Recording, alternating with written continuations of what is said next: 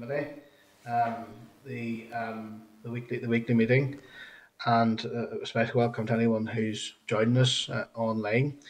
Um, the committee will be recorded and broadcast throughout Parliament buildings and online. You can use your mobile devices as long as they are in airplane mode and are muted. I got a message from Harvey, who's joined us here this morning. That he may have to dip out at on a number of occasions and uh, to attend to other business. And should that happen, he wants to delegate his vote to William. Okay.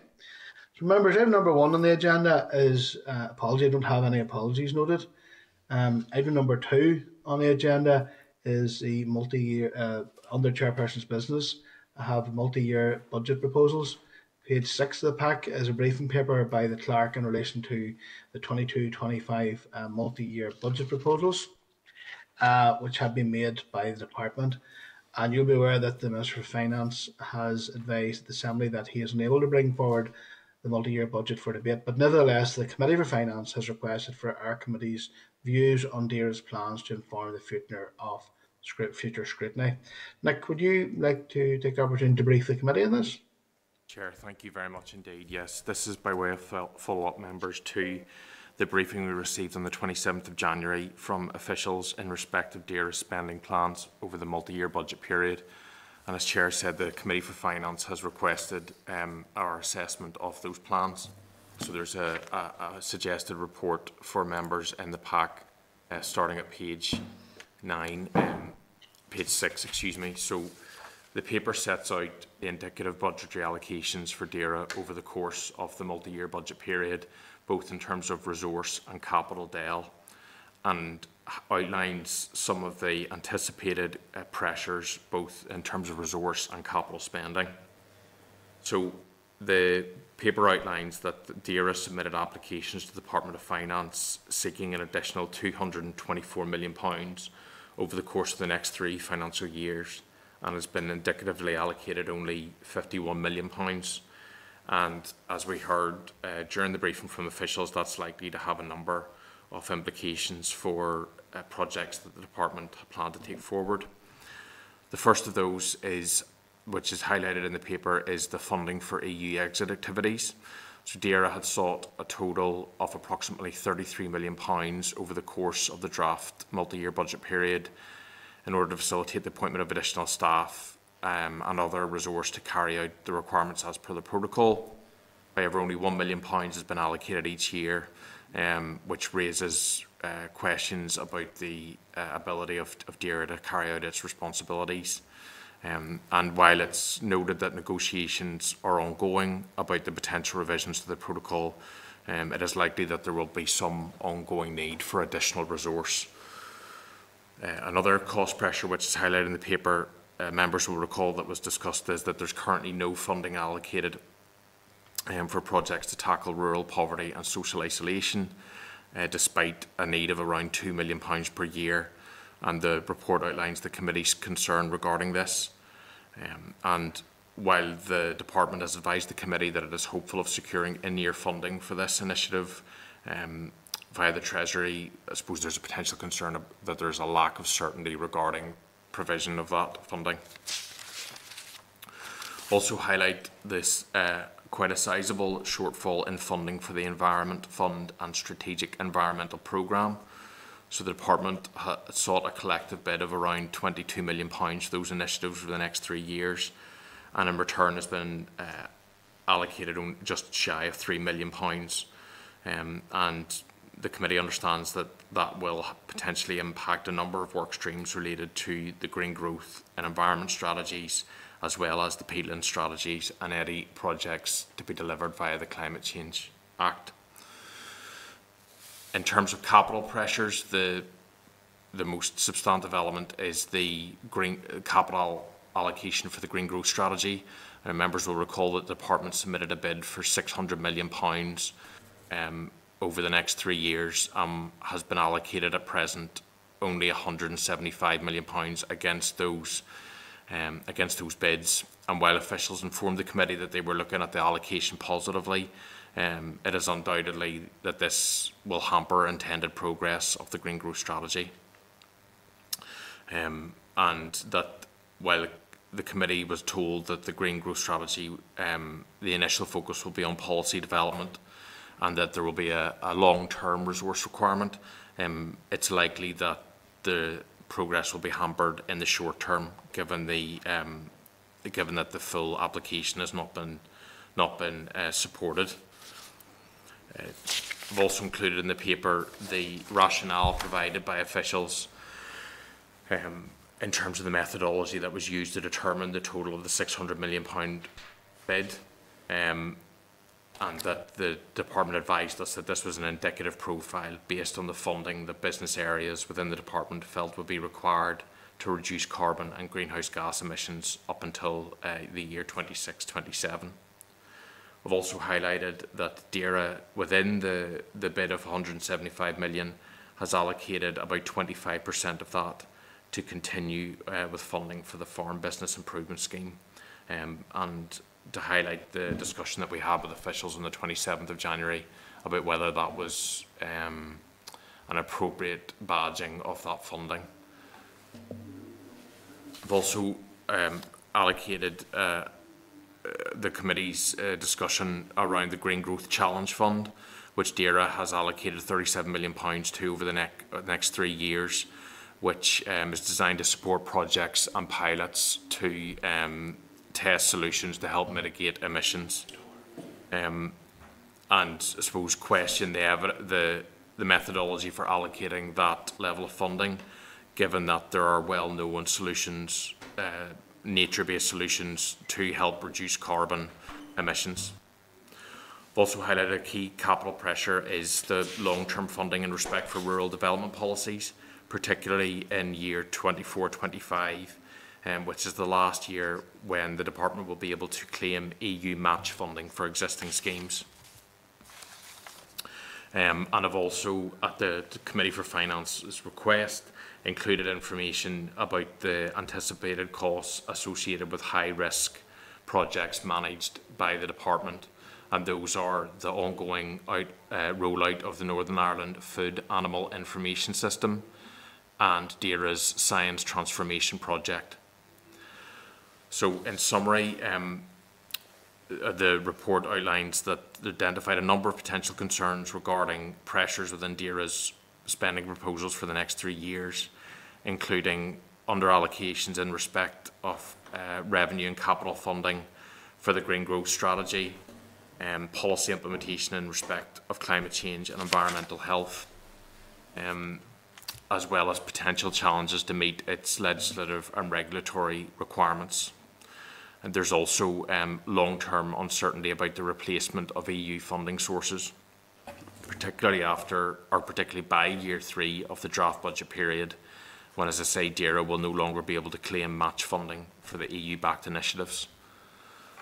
So, Chair, that's a summation of the consideration of the multi-year budget proposals, and I'm happy to take any comments or questions on that. Thanks for that, Nick. Nick, I wonder, would the committee be okay if we were to write to the Minister just for any update on the UK Shared Prosperity Fund? Because, as we know, following Brexit, we were told that the UK Shared Prosperity Fund would be there to replace the lost EU funding. So I think it'd be important to keep the pressure on that. So could we just perhaps write to the department to find out, has there been any update on that UK Shared Prosperity Fund, particularly for the likes of the measures within the Rural Development Programme? Chair, yes, indeed, absolutely. And by way of preparation for today's meeting, I did look at that with the UK Shared Prosperity Fund, and there has been some new information released. So, yes, we will write to the department and seek clarity on how they intend to engage and secure funding against that.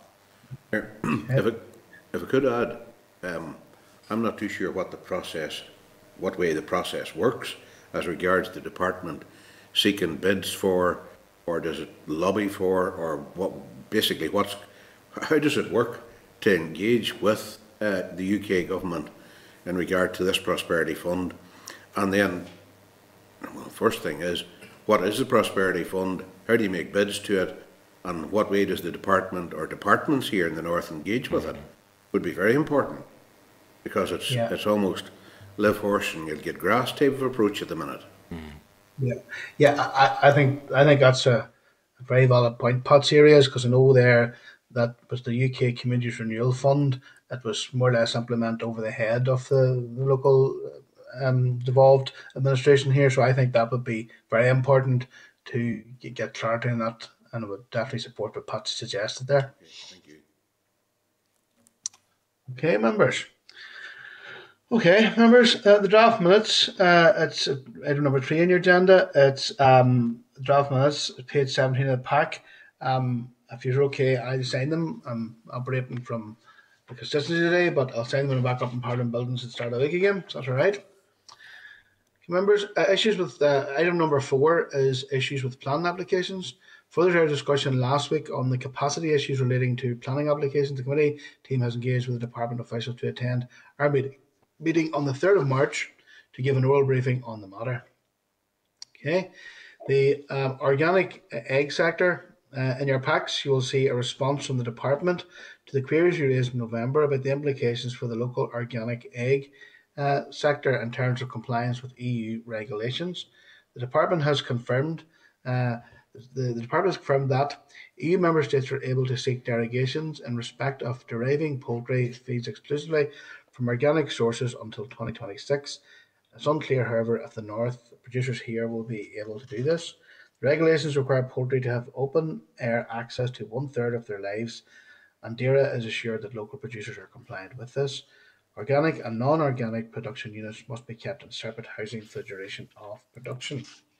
The letter also confirms that the new EU regulations are complex, and there is currently no mechanism for local institutions to receive updated guidance on these matters. Also, DEFRA officials have indicated that Britain has currently no plans to adopt any of the new EU organic regulations. So therefore, there's likely to be divergence in organic standards between here and Britain, and certain disparities may occur in relation to the internal UK market. Can I ask members for their views? And perhaps we should reply highlighting our concerns about the potential impact to local producers, and we need assurance that DAERA will communicate issues regarding divergence via appropriate common frameworks. Members, any particular views you want to come in? Declan, Yes. It was me that first asked that. I was asked by a constituent in relation to that. It's disappointing that that their needs are not being met, because they seem to be just such a small niche group of people, these organic poultry farmers. And I do have concerns for their future. What markets are they going to access? Only the GB market? Yeah. So, Rosemary, you content that we reply highlighting our concerns about the potential impact? Mr. Chairman, I would agree fully with that. I think that while it is a small and it is a niche market, it's important that we try and protect that market. Of course. Producers, And Camille, do you think we should maybe write to DAERA as well, looking for clarity on processes was put in place to notify of any changes in the EU regulations as well? Note to what processes they would have in place to notify producers about these? I would agree with you. It seems though, Declan, at the moment, that they've done very little to try and support that or help that group of farmers. There seems to be very little comfort for them. Yeah. So listen, we will keep this on the agenda and write back to highlighting our concerns. Would that be okay, Rosemary? Yes, certainly. Yeah. Problem. And thanks for raising it as well, Rosemary. Okay, members. Item number 5, we're going to have an oral briefing on the green growth strategy. We were due to receive a briefing today on the proposed way forward in respect of the green growth strategy. And as you'll be aware, the future direction of these policies will be influenced by the outcome of the debates on the climate change legislation and the absence of a functioning executive and multi-year budget plan. The ability to confirm future strategies is very limited. However, officials are attending today to update members on the active green growth workstreams and the work undertaken to develop the strategy to date. The background paper is in your pack at page 29. And I want to welcome the following officials to the meeting from the department. And invite them to brief us is Aaron Wright, the Director of Green Growth and Climate Action Division of DAERA, Lisa Jane McElveen, Head of Green Growth Branch DAERA, and Judith Wilson, Green Growth Division DAERA. So I'd like to welcome you here this morning, and thank you for your attendance, and maybe invite you to do your presentation, and members will then want to ask some questions.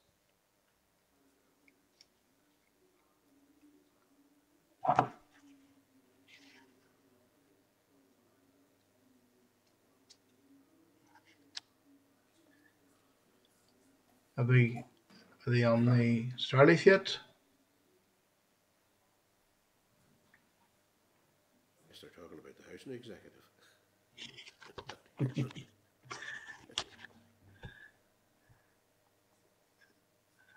What's going on here now? Chair, I've been advised that it's not a technical issue from our end. I can see Aaron trying to speak there. I wonder perhaps if other officials can speak to see if we can hear them. Hello, can you hear me? Yes, Judith, we hear you. Yeah. Does Judith or Lisa Jane want to kick off there? Because Aaron seems to be not be able to tune in here. We can't hear. Yep. If you're happy enough, I can start reading the oral briefing. Yeah, if that's okay with you. Aaron, do you want to try one last time? And then if not, I can go on ahead. Final call, Aaron.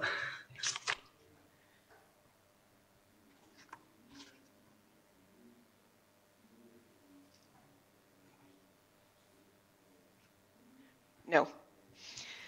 Okay. I can read Aaron's opening remarks to you. So please bear with me. These are Aaron's. So taking it from his perspective.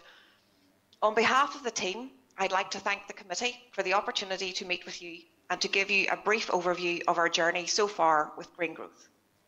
The briefing paper provided outlines the key areas I intend to cover in my introduction, including what is meant by green growth, the importance of strategic and policy alignment, how we have approached developing the strategy, and the investment planning underway to support its delivery. I also intend highlighting some of the key work streams and inputs associated with the development of the strategy and also the wider work of the division. It is, however, important to set this work in context, and that means recognising that green growth is a completely new area of policy. Minister Poots began sharing his plans for a green growth approach just before the first lockdown in March 2020. From that point on, I, Aaron, have been building a team to progress this work while attempting to understand how it will impact on other departments, policy areas and people, and develop structures and relationships that will enable effective collaboration. It is also important to recognise the other significant pressures impacting the economy and society here during this time, and the competing priorities for all departments in terms of budgets and resources. Despite this, Minister Poots made clear in his statement to the Assembly in June 2020 that tackling climate change would remain a priority for his department, and so we have continued to build capacity and capability to progress this work. So what is green growth? Our draft strategy states simply that green growth means recognising and accepting the impact we have on our planet and doing something about it. The climate and environment challenges we face are symptoms of how we live and work, and addressing these challenges will mean fundamental changes for society, for businesses, and for how government needs to function. We need to be outcome-focused and mission-driven. Such change demands having a shared vision for our future and collaborating effectively to get there. It means aligning policies and strategies to maximise the gains and minimise the unintended consequences. It also means taking a holistic approach and balancing climate action with environmental improvement and developing a more sustainable economy, and doing this in a way that benefits everyone and doesn't ostracise any section of society. The view of green growth has been framed by months of research and significant engagement with a broad range of stakeholders, including businesses and their sectoral representative bodies, the voluntary and community sector, youth organisations, and colleagues in local and central government, both here and in other devolved administrations and in the Republic of Ireland. I have already mentioned the importance of strategic alignment, and slide 4 in Annex B of your briefing pack illustrates the range of executive and departmental strategies that impact on realising the green growth vision. It also shows the importance of a collaborative, cross-cutting approach and hints at the complexity of the task. Many of the strategies highlighted are focused on things other than climate and environment outcomes, but they all impact the climate and environment to some extent, and it is therefore crucial that they have a shared understanding of what is acceptable and what is not. This is essentially the basis for what the draft strategy refers to as the green growth test. Though not yet defined, it will be a mechanism to assess the potential impact of strategies or policies on the delivery of green growth outcomes and inform prioritising budgetary and resource allocation. Developing an executive strategy means widespread collaboration, and that requires buy-in from across all departments. To achieve this, we have established a number of groups that would provide the insight, the influence, and the governance needed. To date, these include an interministerial group representing 5 departments, a strategic oversight group of senior officials representing all departments, and within DAERA, a senior leadership group of policy leads. Can I just check if anybody can hear me? Yes. Got you now, Aaron? Oh, good. I thank you very much for leading off on that, Judith. Apologies. I don't know what happened at this end. I went out, came back in again, and it seems to have cured things, so I appreciate that.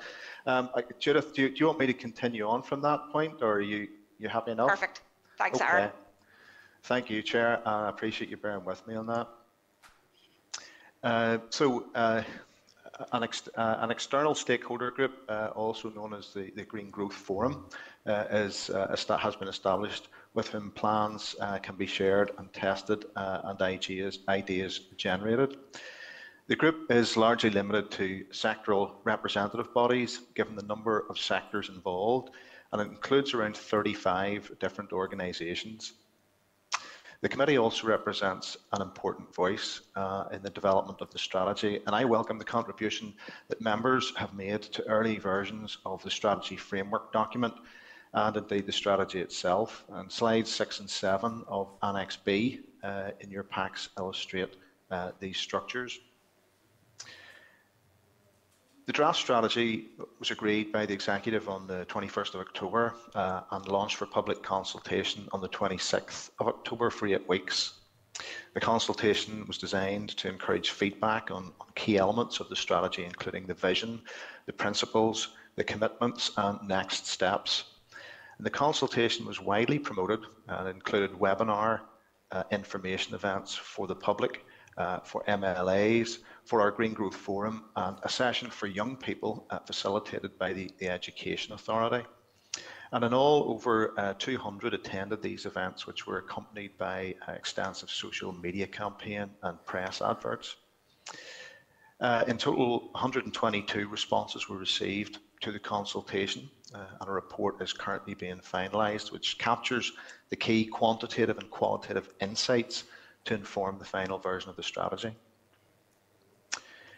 While largely positive, in terms of the responses, there will be changes needed to the strategy as a result of the feedback we have received. While the strategy is still in development and the action plans which will flow from it are yet to be determined, investment will be required to deliver such transformation, and it needs to be planned for. The Climate Change Committee advised that for Northern Ireland to achieve its contribution to the UK's 6th carbon budget will require a large and sustained increase in investment, adding around 1.3 billion annually by 2030. They acknowledged that the majority will come from the private sector, but that the public sector investment will be significant. On that basis, Minister Pitts asked for an indicative capital investment profile to be produced for DAERA. This 5-year profile built on the 21-22 capital expenditure allocation of 20 million. It involved policy areas putting forward proposals indicating those areas that were most likely to deliver towards green growth outcomes and what potential investment would be required up to 2027. Slides 8 and 9 of Annex B provide further details, as does the written briefing in Annex A. I also provided the committee with some insight into these proposals at your meeting on the 27th of January on the draft 2022-25 budget allocations alongside our Finance Director. The committee will be aware also that delivering capital investment requires additional resources and that the draft budget also included some provision for this. Just to conclude on some of the work streams that we have taken forward, developing green growth has involved establishing and aligning a number of branches and work streams.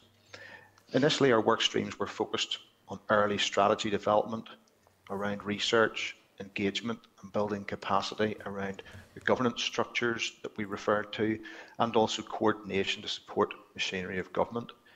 In November 2020, the Climate Change Unit also joined the Green Growth, bringing a range of policy functions required under UK climate change legislation for both mitigation and adaptation. In the past year, specialist staff resource from Strategic Investment Board have also joined our team to bring both the capacity and expertise necessary to progress the strategy development work.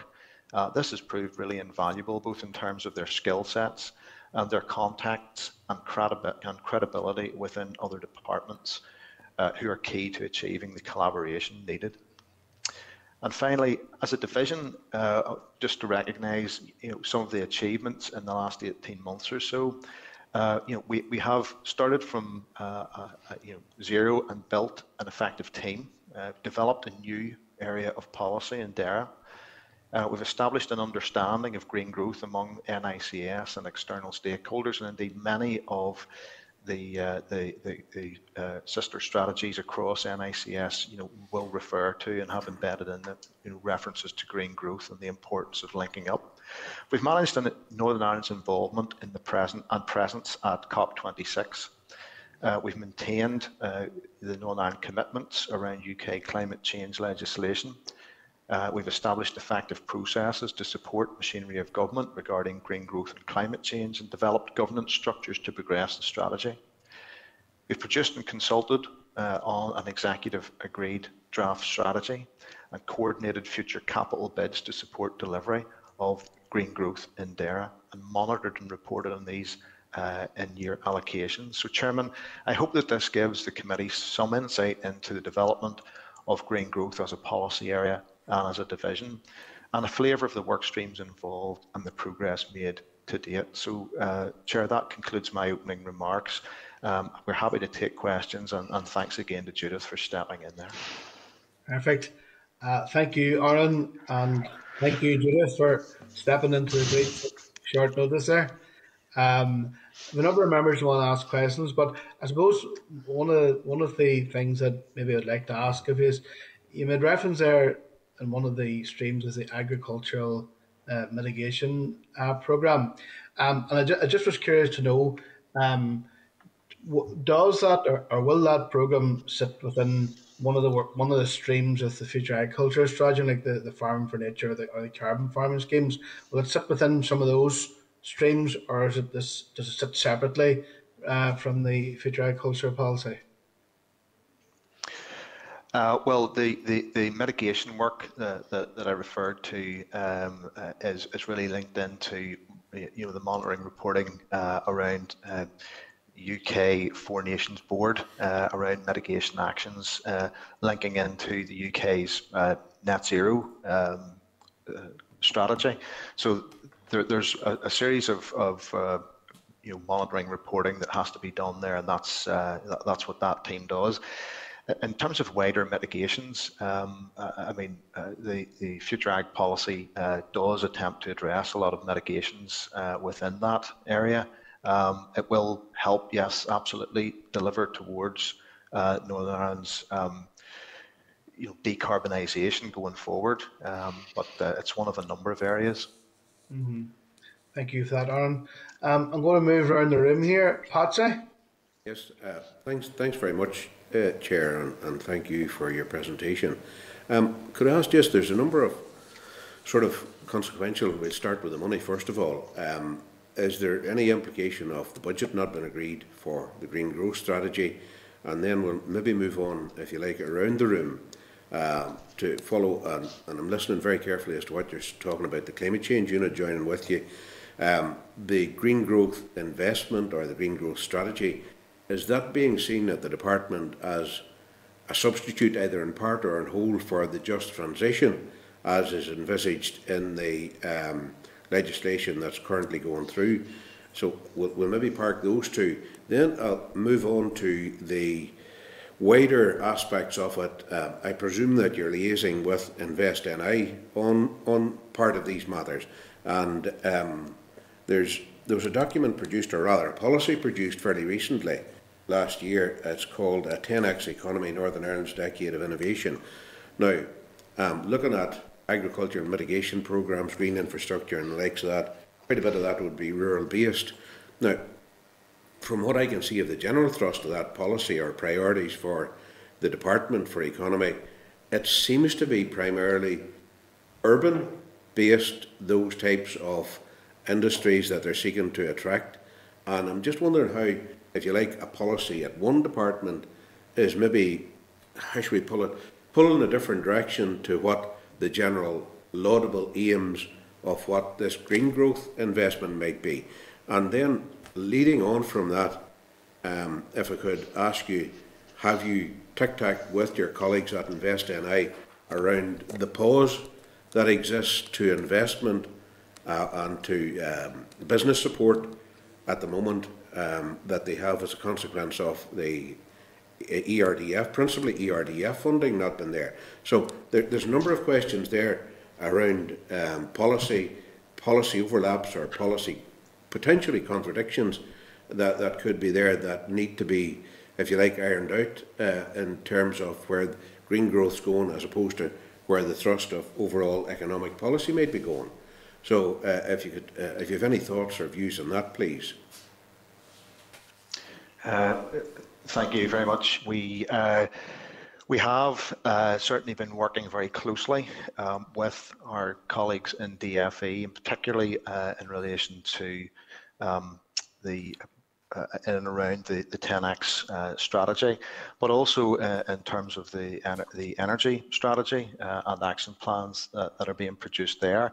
It's important to also point out that our reference, the initial reference to just transition is something that's a focus very much in the green growth strategy. I mentioned, or maybe Judith mentioned actually in my opening remarks, that the aim is to transform society and the economy away from the kind of reliance on fossil fuels and some of the maybe less sustainable elements of the economy. And in doing that, it needs to be done in a way that minimises the negative impacts across society. So just transition is a core tenet of green growth as a strategy. In terms of linking with Invest, we work very closely with Invest. We're looking at how we can look at some of the green growth approach with you referred to the challenge and innovation in an earlier session there. And I just wanted to say that part of what we're trying to do is to look at how that kind of challenge and innovation that will bring a focus to decarbonising or environmental improvement or more green jobs, more sustainable economy base. There are a number of challenges that different sectors want to see solved, whether that is in terms of storage of electricity from renewable sources, production from renewable sources, or whether it's tackling some of the nutrient challenges that reside in the agri sector, or the challenges around retrofitting Now, I think in terms of a Green Growth Challenge and Innovation Fund, our proposal there is that when we're identifying what the challenges are and the issues that we would, that we need to see addressed as government, that we're not the owners of all the good ideas. Business and the community out there will come forward with potential solutions for that. And the idea of a Green Growth Innovation and Challenge Fund is to try and support, help those ideas get scoped out, and then potentially the winning solutions are the ones that we feel are most likely to go forward, to try and de-risk those so that they can be scaled up. Now, there are a number of areas, and quite potentially, Invest NI could be heavily involved in targeting and delivering of that scheme whenever it comes to the fore. Well, maybe get back to my question. The questions were around the budgetary challenges, the issues, the challenges or potential contradictions with the 10X strategy, and then leading on from that is the whole issue of Invest NI and the challenges that have been faced there because of ERDF funding. Have any of these issues been discussed or raised or even regarded as being an issue? Because I see them potentially very important issues and challenging issues, and especially the funding ones. Yeah, some of those issues will need to be discussed a lot more. They're not ones I have to put my hand up and say in relation to ERDF. Those levels of discussions we haven't been having with Invest. In terms of future funding for green growth, you mentioned about the reduction in terms of allocation based on what was being asked for. I think we made it clear at the meeting whenever we were up with Finance Director that a lot of what needs to be put in place will be being done in terms of policies, scheme design, program design. A lot of that will take some time to work through. We need to get the strategy through. We need to get the action plans agreed, and we need to have the schemes flowing from that. So there's an element of trying to understand where the big areas are that spend needs to occur, and then to build the structures around that to get the right funding out. So the funding shortfall, yeah, that's definitely going to have an impact. And if you're asking me what that impact is at this stage, I couldn't be clear as to exactly the level of impact. I think the areas of policy development are things that are going to take some time to work through. And those, well, Chair, maybe I don't want to labour this, but clearly there's a lot of thinking has to be done at the department yet, maybe with other external agencies, including DFE and Invest NI. But I'm sure, Chair, we can come back to this in a wee while to refresh our thinking on it. Okay, thanks very much. Okay, Patsy, I'm going to move over now to Philip. Thank you, Chair, and thanks for the presentation. I mean, obviously, as you've stated, growth and climate legislation are intertwined. So I'm just kind of wondering, given the evolution of the climate potential legislation through the Assembly, I mean, obviously there have been additions with regard to sectoral plans, climate action plans, just transition commissions, climate commissioner and an office, and some details with regard to plans, and obviously the targets. So I'm just wondering how that impacts on the work that you're doing in terms of the evolution of this strategy. Yeah, no, it's an excellent question. It's one that I have to say has a huge impact on the strategy. You'll be aware that we've been working on the strategy for some time. We had to work on the basis that the strategy would have to stand alone if that was going to be the case. But that all along we've said that whatever legislation comes into place, we will need to align with that. And you're quite right. There are a number of very significant changes. That means that the strategy will have to change accordingly, and that's one of the processes that we're going through at this point in time, is to try and understand exactly what the amendments that have been made will mean, how they will impact what we have. And obviously we've talked about, I mean, the positive things there is we've highlighted, the executive agreed to a Just Transition Commission, looking at a Citizens Assembly. We've talked about climate action plan being developed and worked up, and yes, the timescales around some of that have changed, but ultimately we'll need just to understand to what extent the departments will be able to work together to take it forward. Okay, and then the other thing, I mean, you're saying that there was 20 million set aside. It was likely that it was only going to be 10 million of that spent. Does that money carry over, or is that lost to this strategy work? And maybe could you identify some of the kind of projects that haven't happened as a result of that? And then just kind of beyond that pot of money, within the strategy, you have identified 4 themes, agriculture mitigation program being one of them. Can you maybe give us a bit more detail of where you see that type of funding being used for that project, and how would it be delivered, and sort of on what basis would you apply for it? Okay, so the first question, just in and around the spend in year. So we expect to spend probably less than half of the 20 million. That will be across the range of programs that you've highlighted there, those 4 areas.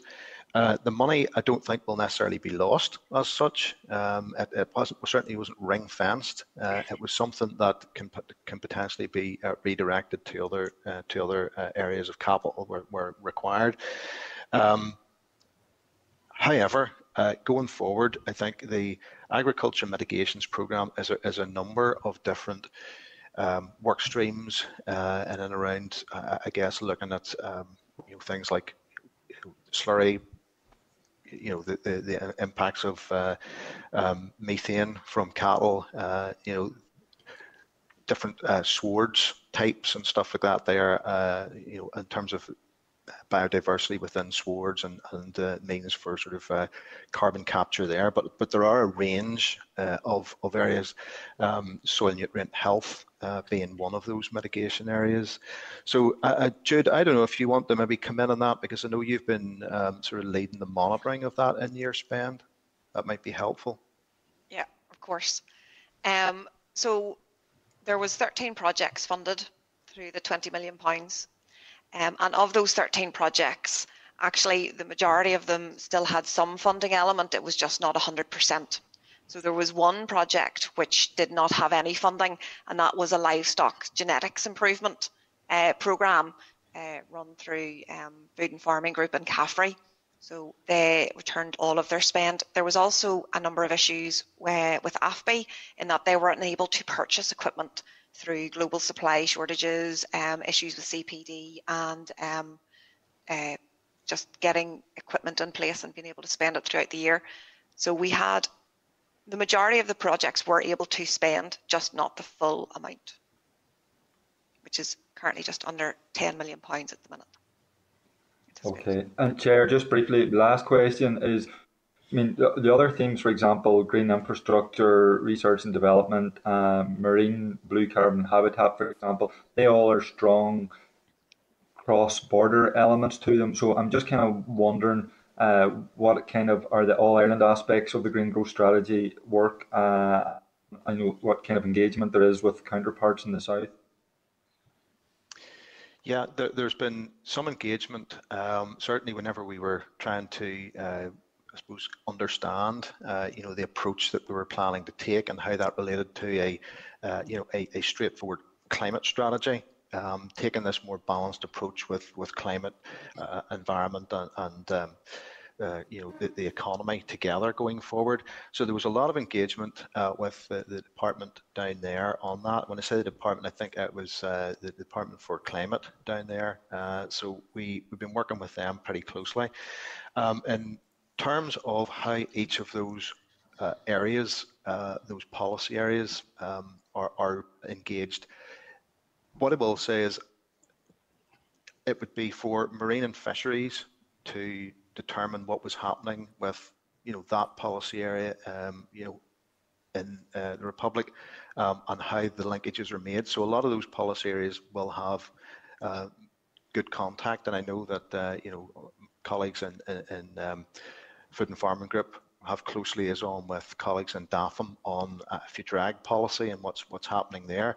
And we've got to remember that it's really those policy areas that are actually delivering these towards a coordinated green growth outcomes. So where our outcomes that we're trying to influence the policy areas to focus in on are those three areas that we're talking about bringing the balance into. So on the ground, it's the policy areas that have direct contact with their colleagues in the Republic, and I know that's ongoing in many of the areas.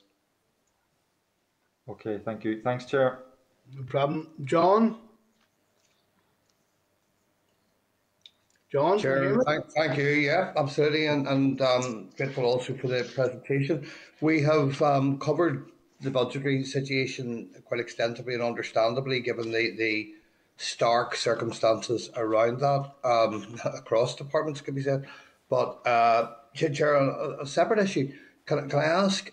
I think I heard Aaron saying that some of the strategy would need to be reviewed given the feedback that had been received. Can we be given any indication of what areas of the strategy are more likely to be reviewed, and perhaps also the reasons for that and the sectors from which those requests came? Yes, the main concerns, I guess, came from the need to have maybe a greater, stronger wording around the future vision. I mean, there was a desire to see sort of more clarity around, what that vision would mean in terms of things like, talking about a low carbon. Northern Ireland would be low carbon in 2050, maybe stronger wording like a zero carbon in 2050, that kind of thing. So, in line now with some of the legislative changes and amendments that are being proposed, that may be something that we can look at building in. The other areas really were in and around, there was a lot of positivity around the principles that were contained in there, but a lot of, I suppose, a sort of a need for momentum and a lot of action, more action, moving from the strategy to getting more action. And I'm just conscious, Lisa Jane, you might have some more insight into some of those responses. Yep, certainly. I think maybe it might be worth highlighting in the first instance that actually the responses to the consultation were largely positive. There was very good support for the holistic green growth approach to addressing the climate change challenge here in Northern Ireland. Good support for the executive making green growth a budgetary and a policy priority as well. And finally, good support for the introduction of the statutory green growth test that Aaron mentioned, or Jude possibly mentioned in the opening remarks. In terms of areas for amendment within the strategy, Aaron's mentioned there already just about the extent of the ambition and the clarity of the vision in the draft strategy. As well as that, there was some feedback in relation to seeking further detail on what we mean by just transition and trying to embed that in a little bit more detail within the strategy. And then also, I suppose, just highlighting the need for the strategy to take account of, I suppose, the ever-changing policy and legislative position with the obvious progress with the climate change bill to make sure that was incorporated, and also other major policy developments such as the introduction of DFE's Energy Strategy Action Plan. Okay. Can I ask, and thanks for that, Lisa Jane, Judith, Aaron and yourself have given us a lot of information here, in addition to what was given to us in the presentation also, but can I ask if through the ongoing consultation with the sectors, and it was mentioned before, there are quite a lot of individual areas, business areas within those sectors, and interest areas within those sectors. Can I ask if there's any recurring theme on the need for independent governance of all of this? because we're in a situation currently with the department that's setting the strategy and making the rules, is also governing the very same rules. Is that coming through in the consultation and feedback that's ongoing? I think, John, it's fair to say that we're still working our way through the entire analysis of the consultation responses. We've done some early quantitative analysis, really just looking at the breakdown of responses at a very high level, but we're still working our way through the qualitative analysis, and saying that within the strategy there is an executive commitment around introducing a robust monitoring and reporting and evaluation framework for the strategy. So we know that it is something that we will need to look at moving forward. And again, within the strategy, as part of that executive commitment, it does propose the introduction of a standing assembly committee to scrutinise progress in relation to the climate change agenda and the green growth strategy. So it is in there. We're just working our way through the consultation responses, as I said. Okay, look, thanks both for that. That's useful additional information, and thank you. Okay, I'm going to pass over to County Armagh now to William. Okay, can you hear me, Mr. Chairman? We got you. Okay, and thank you, and thanks for the presentation in relation to the green growth. In order to meet the challenges and the changes required on the green growth, finance money at the end of the day is going to be a big factor. Given that in the Assembly last week, the decision to go for net zero by 2050, we're told will cost something in the region of possibly 5 billion more than the department's target of 82% by 2050.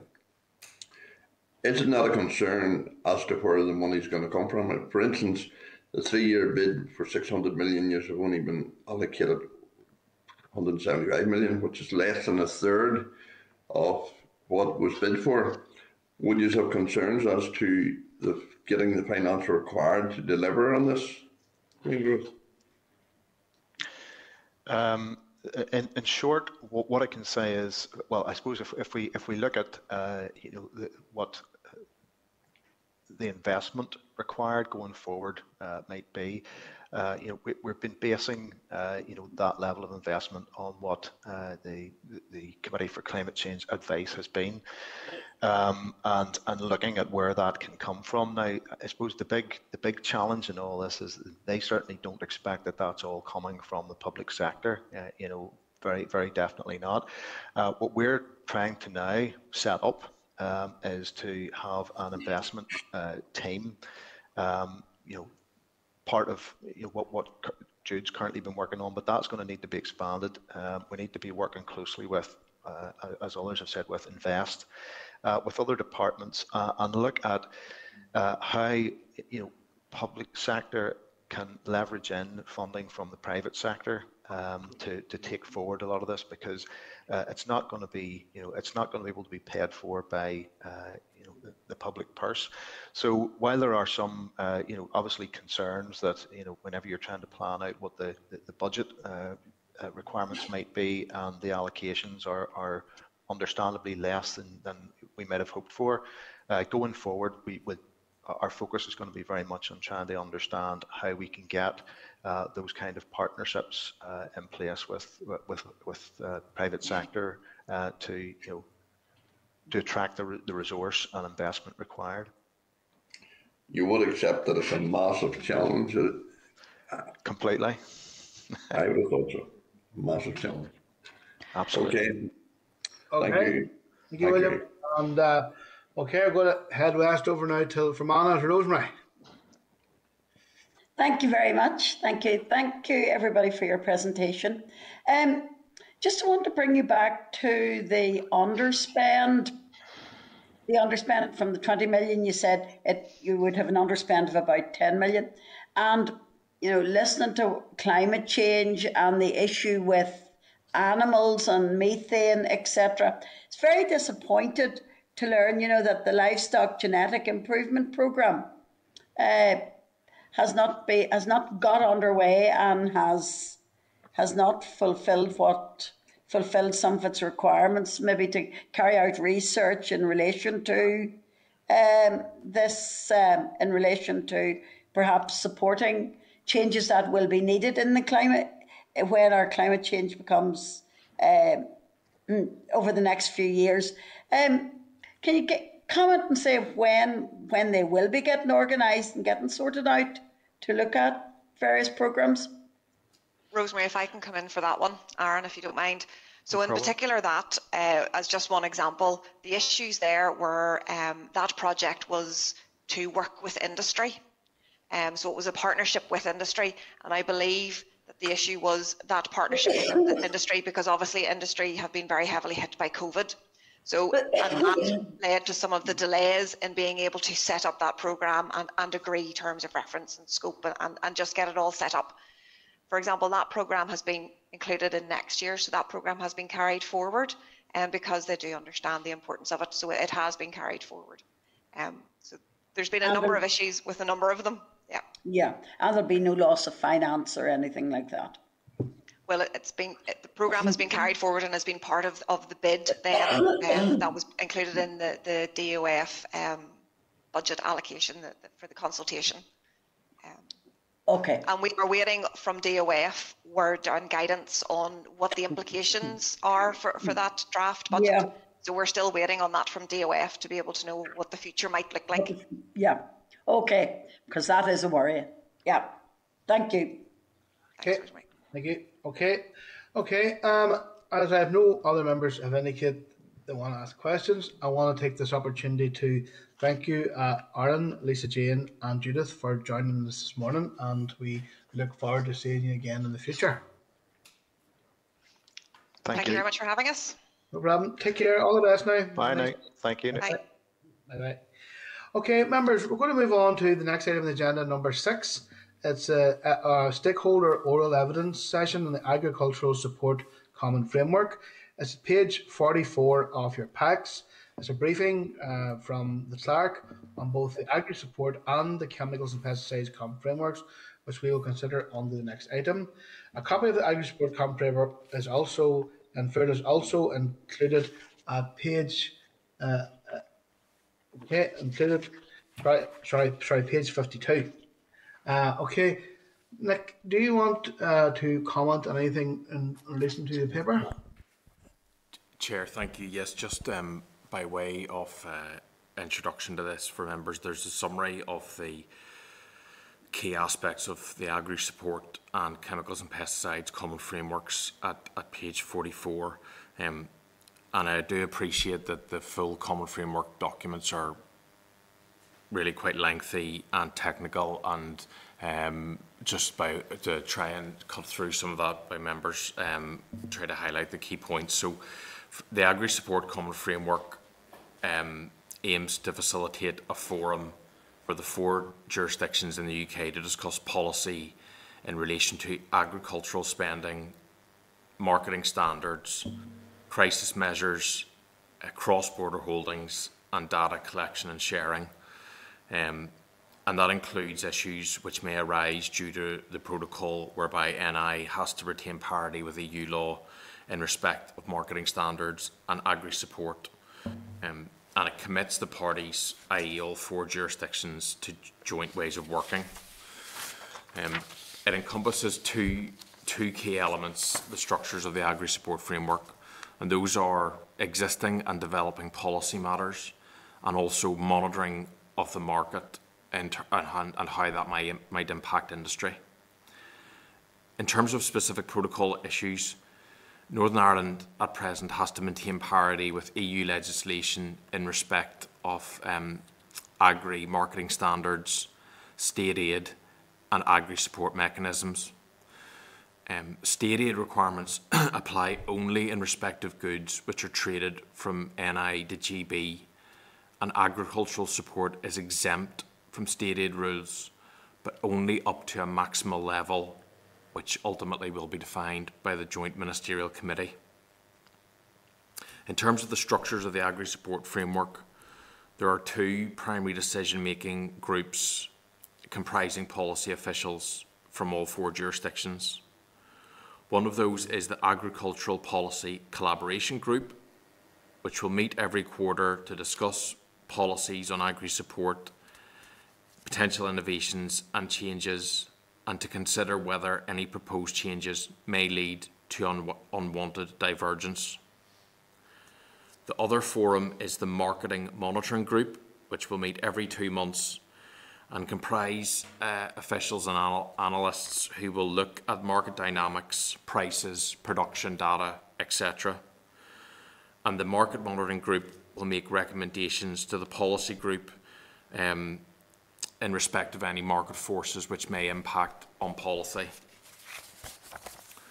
Both of those groups will feed into the DAERA Senior Officials Programme Board, which will comprise senior policy officials from all jurisdictions who will consider issues of contention, make strategic decisions and seek to resolve disputes. The Senior Officials Programme Board will feed into the EFRA Interministerial Group, which acts obviously as the senior ministerial level for decision making and seek to resolve disputes or issues which cannot be decided at lower tiers. And effectively, that's a very broad outline of the agri-support common framework, and the principles and structure of the chemicals and pesticides common framework is very similar in the sense of there will be mid-level official policy groups feeding into the senior programme board at DAERA, which will subsequently report up to the ministerial representatives from each of the 4 administrations. So that's just a brief background of the structure, Chair, of the Agri-Support Common Framework. That's great. Nick, your summary and your verbal summary as well is very helpful.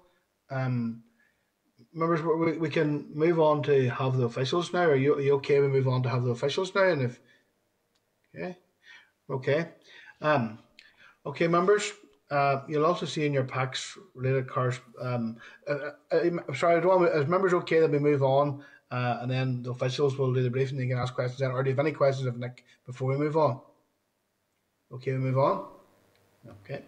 Okay, remember, you'll also see in your packs correspondence from the House of Lords Common Framework Scrutiny Committee to BEIS, highlighting concerns as to how the Subsidy Control Bill, which is currently progressing through Parliament, may interact with the Agri-Support Common Framework and others. The bill, as proposed, allows the Secretary of State to refer subsidy schemes introduced by devolved legislators to the Competition and Markets Authority. I want to welcome the following officials to the meeting this morning: William Irvine, the Deputy President of the Ulster Farmers Union, and Ian Stevenson, the Chief Executive of the Livestock Meat Commission. We were to have an official from DAERA with us this morning, but they are not available. So William and Ian, it's good seeing you again, and I would like maybe to get opportunity if you want to maybe do a bit of a commentary on it, or any opening remarks, and members who may want to ask some questions if it's okay. Can you hear me, William and Ian? Yeah, I can hear you. Can you hear me okay? Yes, we can, Ian. Good seeing you again, Ian. Yes, likewise. Hasn't been too long, it feels. I was going to say long time no see, but it's not long time no see at all. Indeed. So I suppose maybe just a very brief sort of opening comment from my side, Chairman. I suppose having read through the document on the Agricultural Support Common Framework, I suppose in principle, certainly it sounds like a good idea in terms of managing the risk of divergence and issues relating to the internal market, and also I suppose it does provide quite a detailed sort of level of administrative sort of processes for collaboration, coordination and cooperation on agricultural support issues. But I suppose you could say, it looks effectively like a gentleman's agreement. It's non-legislative, so you have to query just how will the system stand up to a test, for example, if there is a genuine dispute arises, through the various resolution processes. so you'd have to just wonder, it talks in the framework that, there can be an agreement to disagree. That doesn't necessarily help if it comes to an issue that may significantly cause issue, for one devolved area over another. So I suppose that's my main sort of, assessment of it. Look, it's non-legislative. It sounds like a good enough idea. Just when it's properly put to the test, how well will it work? Mm-hmm. Mm-hmm. Yeah. William, do you have anything on that, or? Yeah, well, just a few brief comments as well. Good morning, everybody, and thanks for this opportunity. I would broadly agree with what Ian said there. In principle, this is a good and sensible approach to, when we're within Europe, there was an overarching view on all these things that applied to everybody.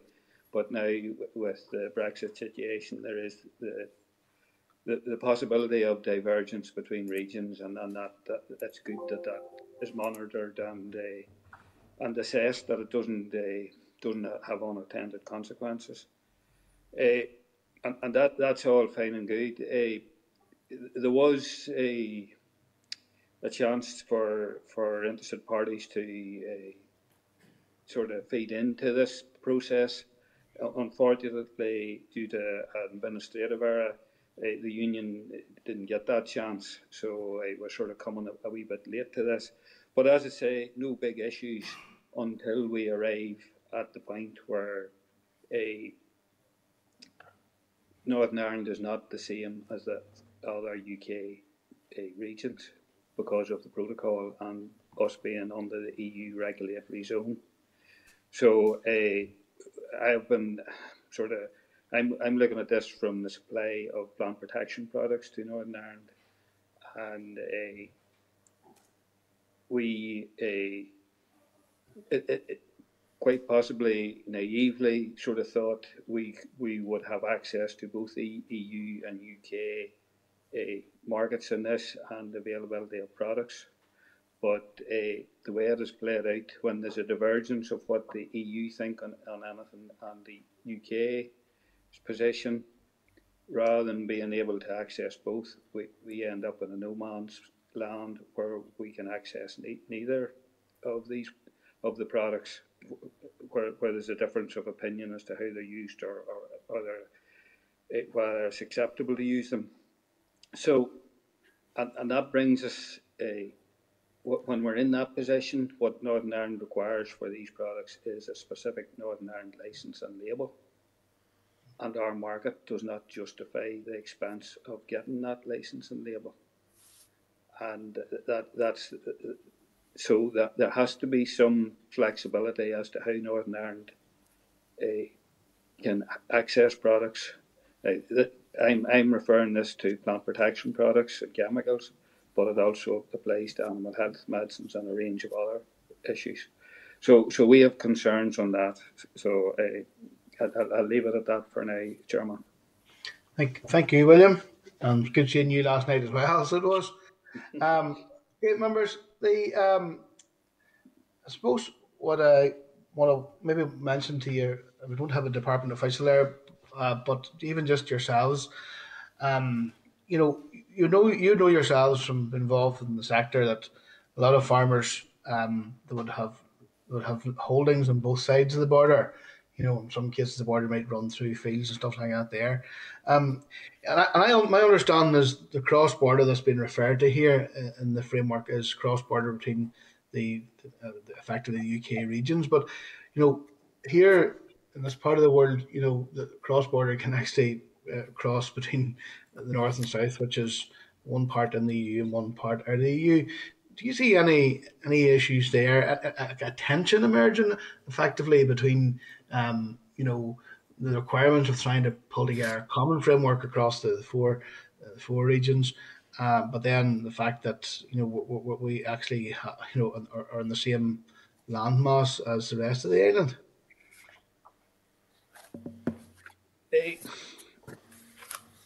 I don't see it.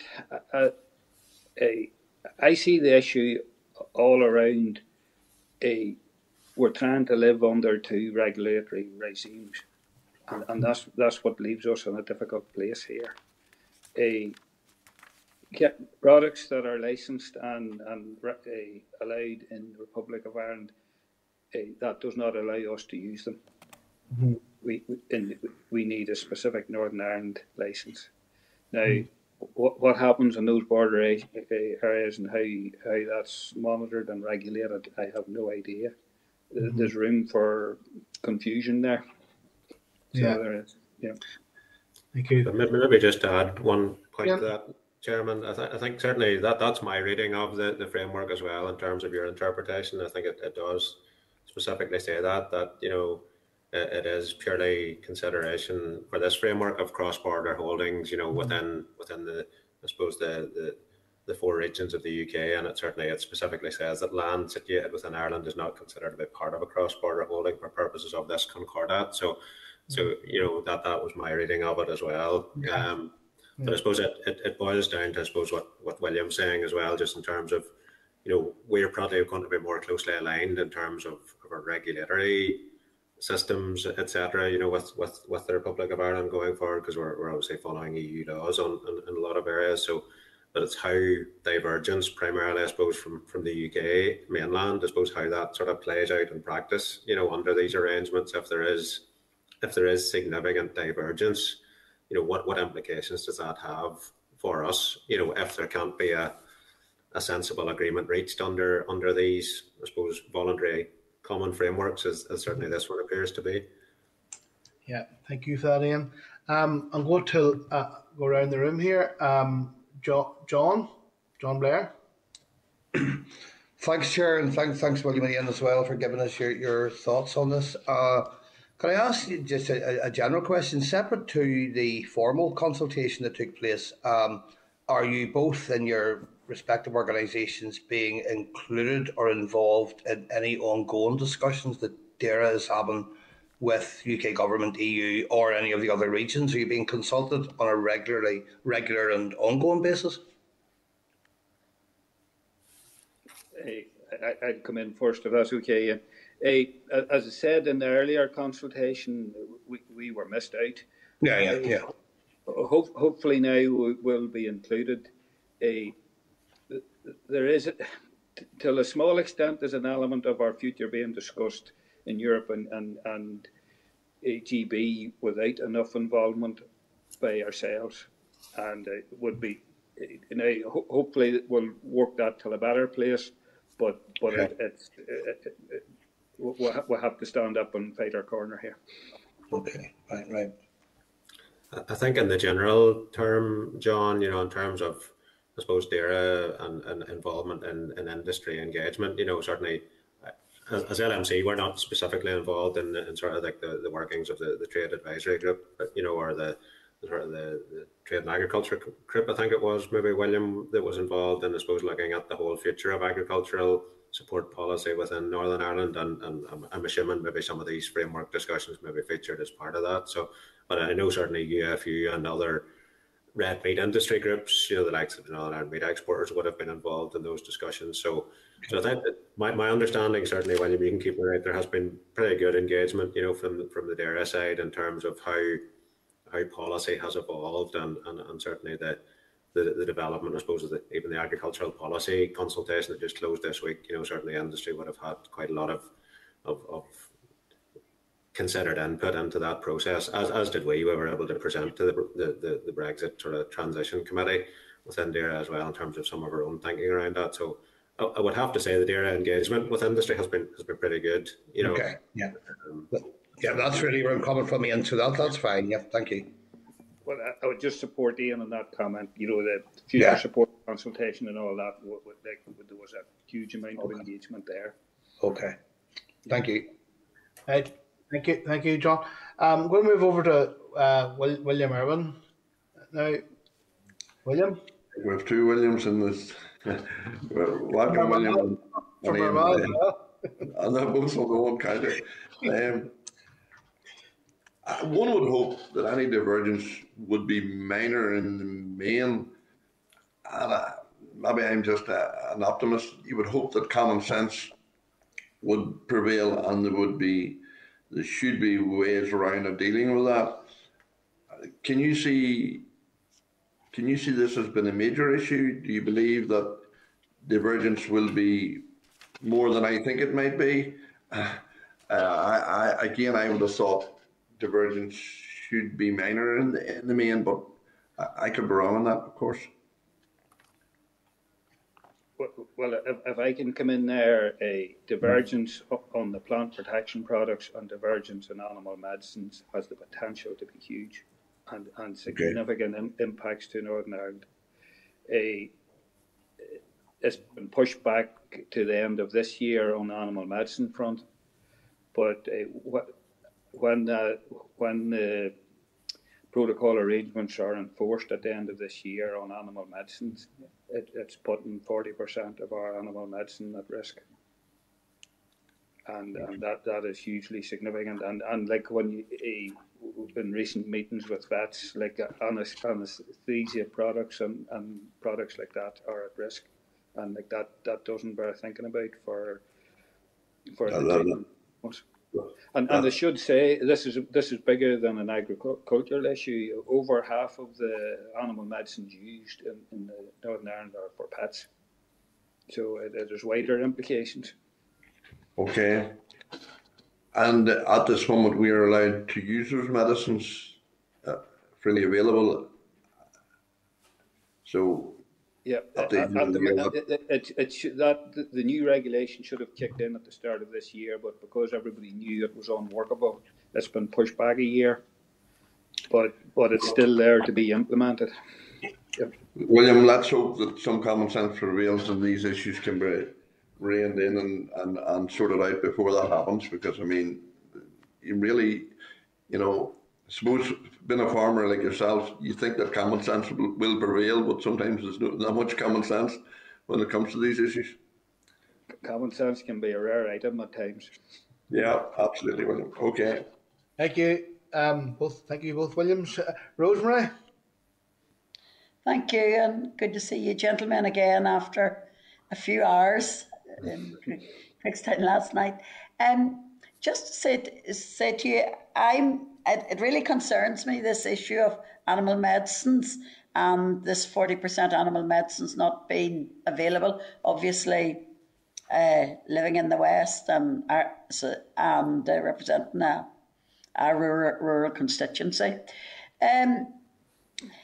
What are the views then? And I know we're moving maybe slightly away from it, but for example, our policy on our pets travelling with us on holiday to Scotland and bringing them home again, and nothing has moved on that so far in relation to animal medicines and having them injected for rabies when there's no such thing now within the United Kingdom.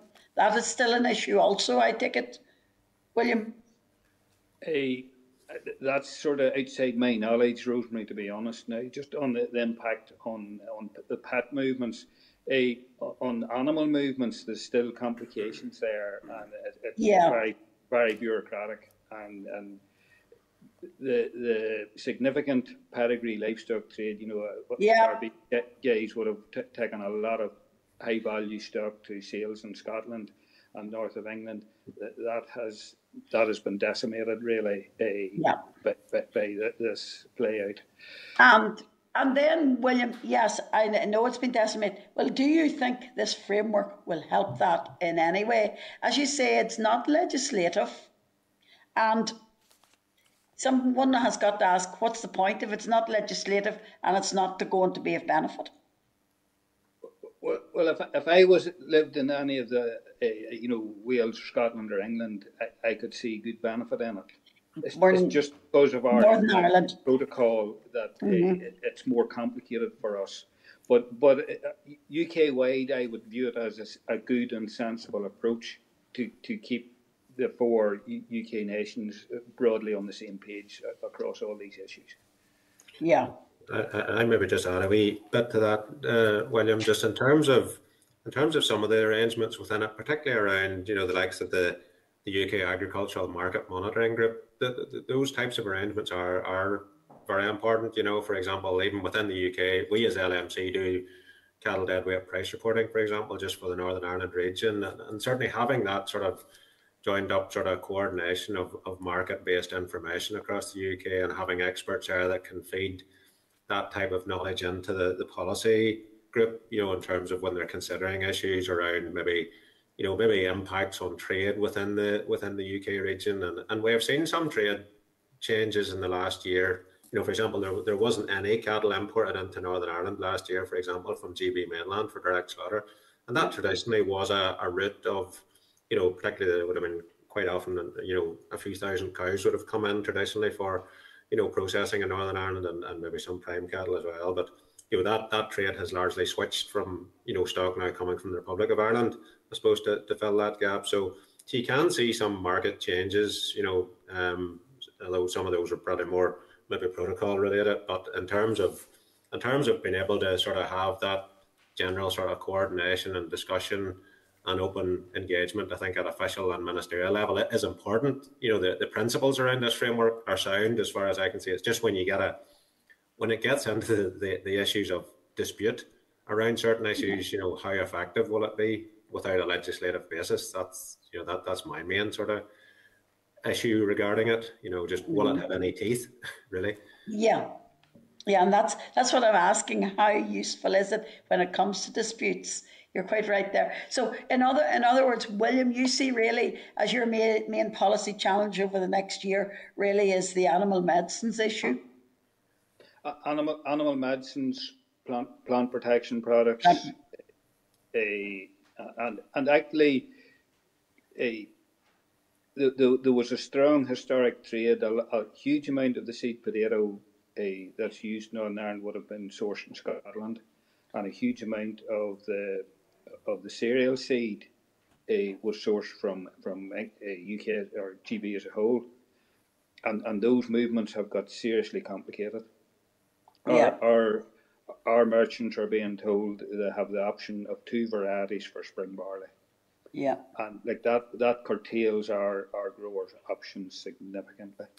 And basically it's by in bulk and sort of almost by the lorry load, or you can't fine tune for whatever reason you needed a 5-acre field with a specific variety, and that's going to be almost impossible to get that specific variety. Okay, thank you, gentlemen. Thank you. And as Rosemary, I think, is the last person to ask a question, I want to thank you. I want to thank you all. Thank you for coming here this morning, taking your time out, William and Ian, and say it's good to see you again, and hopefully we'll be seeing you more of you in the future. Okay. Thank you. Thank you. Take care, folks. Take care. Bye. Okay, members, we're going to move on to item number 7 now. It's the stakeholder oral evidence session on the Chemicals and Pesticides Common Framework. A copy of the Chemical and Pesticides Common Framework is at page 127 of your packs. And just by way of reminder, a briefing memo by the clerk is at page 44. And we have a number of officials who are joining us here this morning. I know we're running actually a wee bit ahead of time. We're not doing too bad. Okay, we've got Duncan Gallagher of NI Water here, and we have got Bruce Steele, the chairpersons of the Ultimate Arable Society, and we have William, who is staying on with us for this next part. So want to thank you this morning. I'd like to perhaps ask Duncan to make some open remarks and reviews on the common framework as proposed, any issues you foresee in respect to policy divergence in this area, and then we'll get input as well from Bruce and William. Okay, thanks very much, Chair. Good morning, everybody. So my name's Duncan Gallagher. I'm Head of Drinking Water Regulation for Northern Ireland Water, and as such, I'm interested in protection of public health through good, safe, clean drinking water. As you would imagine, a very public health driven remit for me. So it's great actually to be part of this discussion. So very much appreciate that Agriculture, Environment and Rural Affairs have invited us both to do the consultation on this and a number of other pieces of policy and inclusion in this discussion today. Very happy to be doing that. So We provide, as you know, clean, safe drinking water to schools, hospitals, communities, businesses, and other critical national infrastructure across Northern Ireland. And importantly, all of our children and our grandchildren drink the water, and businesses use the water to produce food and all of that sort of thing as well. We have in NI Water a source to tap approach, which means that we engage in investment to improve our raw water, so the fields and the land that the drinking water, raw water runs over before it gets to the river or the reservoir before it's treated. That's all part of what we think about in terms of protection of drinking water supplies, and we do that through a catchment management approach. So really working with land managers. There's a number of problems within our catchments, naturally enough, and those very often are pesticides and chemicals, or plant protection products as they're referred to, I think, in your world more often. So particularly ammonia, organics, colour, MCPA and glyphosate, they'll all be things that you will know about. They all contribute to raw water supplies in a greater or lesser extent. So reduction or removal of those substances, whilst understanding their necessary uses in this period of history and agricultural history, particularly in Northern Ireland, is a key objective for us. So we want to do it, but we want to do it well, and thinking about everybody else's agendas as well. In doing that, then we'll be able to provide water without pesticides and herbicides.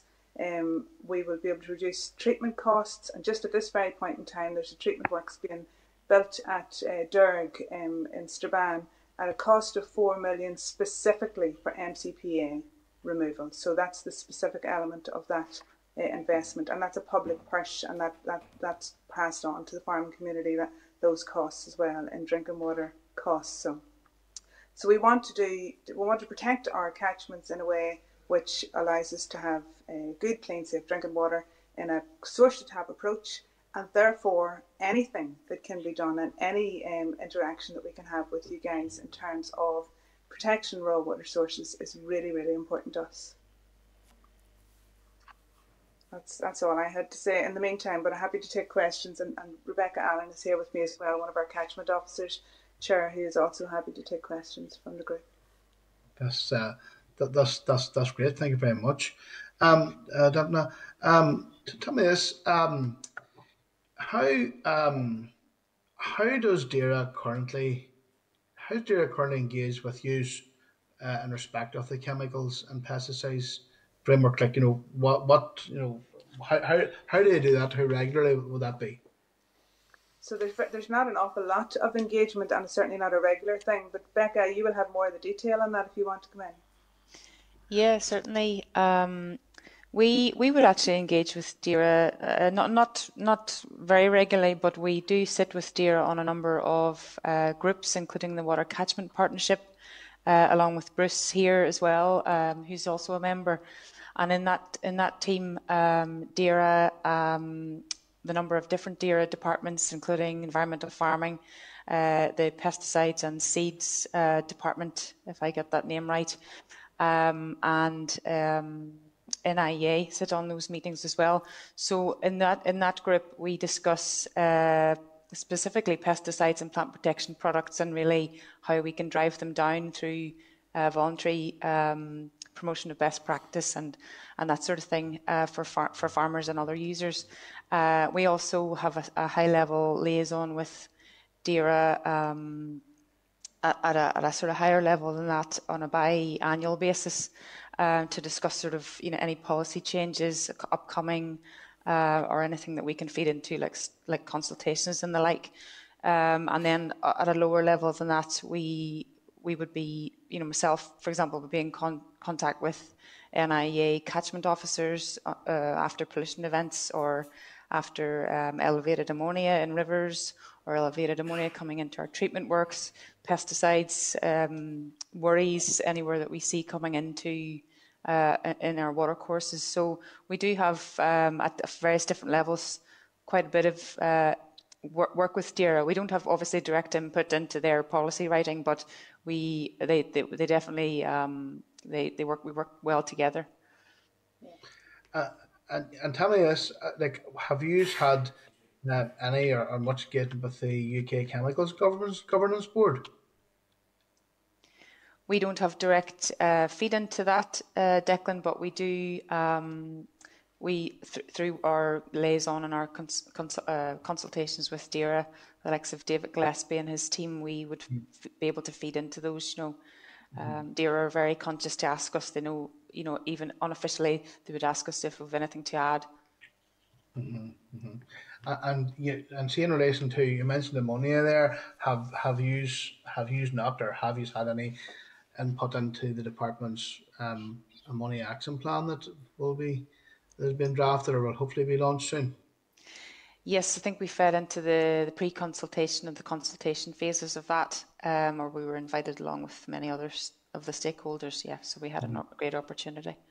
Yeah, and tell me, is there any particular parts of the common framework that you would be concerned about in any way, or?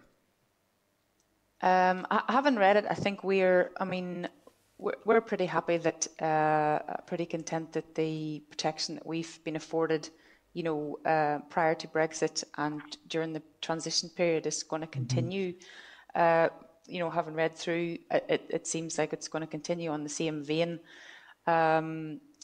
Whilst also recognising what William said earlier, William Irvine, UFU said earlier about the difficulties with different pesticides and things coming in, and the farmers getting availability of those. So the framework will afford us the same environmental and water quality protection, but we also recognise that the difficulties with the PPP market in particular, it could lead to maybe emerging pesticides that we haven't maybe seen before. If farmers don't have the opportunity to use what they're usually used, there could be alternatives being brought in, which maybe could cause us some small risk. But we're prepared for that anyway. Can I come in on that one as well? If yes. you don't mind? Thank you. Yeah, I think it's important just to recognise that we can treat to a certain extent the pesticides that we know about and herbicides that we know about.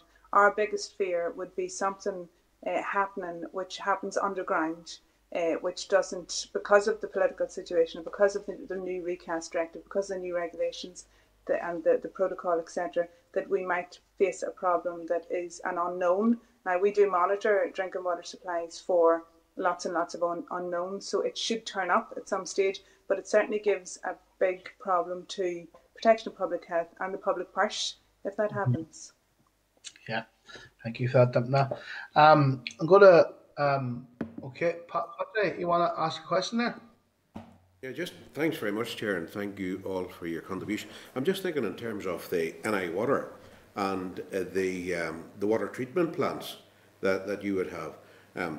Surely it makes common sense to have commonality of standards, because let's face facts, the water, particularly I'm thinking of areas like Derry or Strabane, places like that, the source of the water that's coming to you needs to have common standards and common levels of oversight to make sure that the quality of emission, the stuff, the end product that you provide to consumers, all of us, has to be of a good enough standard, and there aren't any slippages in standards that would be expected.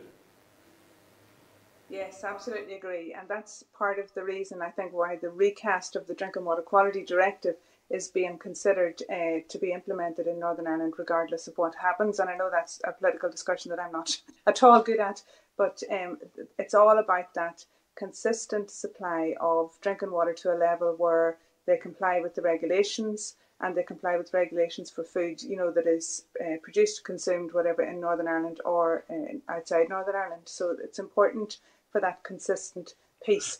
But I suppose even more importantly than the political dimension, when you think about it from a public perception piece and look at your regulations are there to protect the public and public health, that's not something that we would see as being different no matter where the water goes to, across Northern Ireland or outside Northern Ireland. It should be the same high quality product.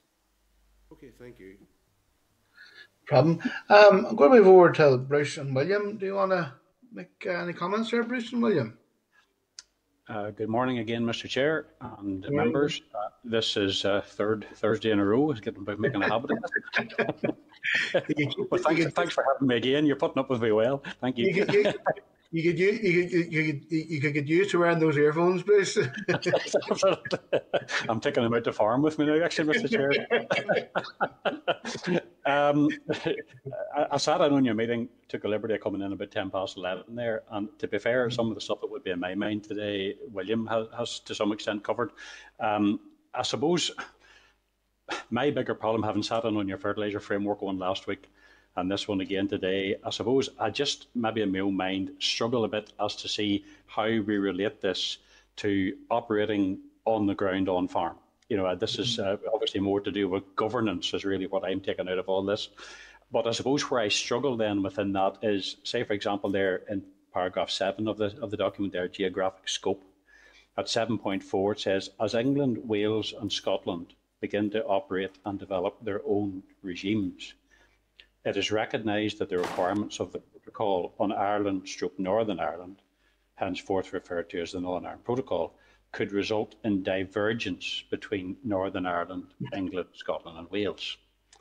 And as William has pointed out very clearly this morning, we already have issues of divergence. And I just wonder what power or what scope of responsibility, it says back in paragraph 3.2, you know, about policy responsibility.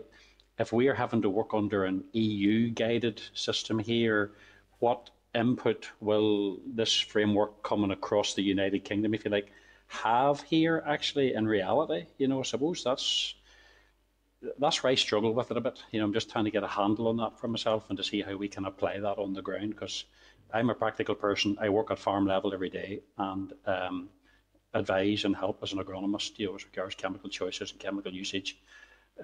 Dimpton and Rebecca have mentioned here about integrated pest management. I encourage that every day to reduce the amount of pesticides and chemicals and plant protection products that we're using. But I'm struggling to see, just to get a handle on this. Forgive me if I'm wrong there. Mm-hmm. Well, tell me, Bruce, would you have had much engagement with DAERA on the chemicals and pesticides policy? I think for me personally, the answer to that, Mr. Chair, would be no. Certainly very, very little. We would really have to go seeking information ourselves. And what tends to happen is we hit a wall and then we sort of have to go to DAERA to find out what are we going to do about this, you know. And we have this particular problem beginning to develop now with regard, as William has mentioned, about availability and labelling of products, because we are sitting here, as is mentioned in the document, you know, we're sitting here almost in a sort of a no man's land as regards who takes responsibility for licensing and registering the products that are now going to be used in Northern Ireland. We have an ongoing situation with this thing called the CRD, the Chemical Regulation Division of the Health and Safety Executive. They run the day-to-day stuff for regulation and registration of products, but they are not taking responsibility for products that need re-registration now to come into Northern Ireland. And I just don't know who is going to do it, you know, and where we're going to stand on this thing, because the Republic's system known as PCS, technically and legally, has no say here whatsoever. We cannot go by their availability situation of products either. So I just see this as a very difficult one currently. You know, this is a situation that needs resolved, whether it's within the framework or whether it's even at a more political level, if you know what I'm trying to say, you know. Thank you for that, Bruce. Rosemary? Thank you, Bruce, for that. Bruce, I was interested to hear what you said. So, in other words, your problem is between the government, between the policy that's in these frameworks, which is all very good to look at and read, and actually the practicalities of putting it into practice and working. For example, as you say, getting these pesticides over. So there is a gap there, an uneasy gap there that someone needs to take and look at and try and work with the person, with the practicing, the person that's using these pesticides, etc., etc. Am I right? Oh, you're exactly right, Rosemary. Yes, you've sussed that one out well. Yeah, it is a real problem, this. And actually, we're also concerned too, William mentioned there about movement of seed and smaller, tying things down. We're finding now actually that even the major manufacturers, worldwide manufacturers, I'm talking about, Bayer Crop Science based in Germany, BASF, all these big international worldwide companies, they're actually now really starting to cut down on the range of products that they're offering into Northern Ireland, and this is maybe not the stuff maybe so much directly related even to Northern Ireland water situation with, particularly herbicides being applied to catchment areas. I'm talking more about arable areas where, cereal fungicides and stuff that are required here for crop health and for crop yield are really becoming more limited, and the companies are just saying you want a separate specific label and recommendation here for Northern Ireland. We are here, I think I've maybe quoted this to you folk before, Northern Ireland only represents 1.3% of the total plant protection product use across the whole of the UK. Only 1.3%. So we are very, very small, yet to us a very, very important local market, of course. But the companies are just saying, you're not worth the hassle.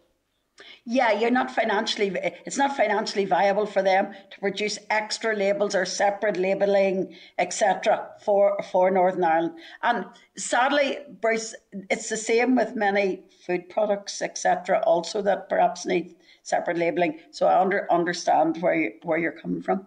Just can I ask you just one other question, Bruce, through the chair, if that's okay? Yeah, it's just so you can't even buy your products. You can't buy your products in the Republic of Ireland either and use them, can you, in Northern Ireland then, if you needed those pesticides? The only product we are allowed to use legally in Northern Ireland, there are two separate schemes. Just very briefly, if I can explain this, Mr. Chair. There you have what you call the MAPP, the MAP scheme, which is the UK system of product registration and regulation. In the Republic, based in Dublin, they have a setup called the PCS.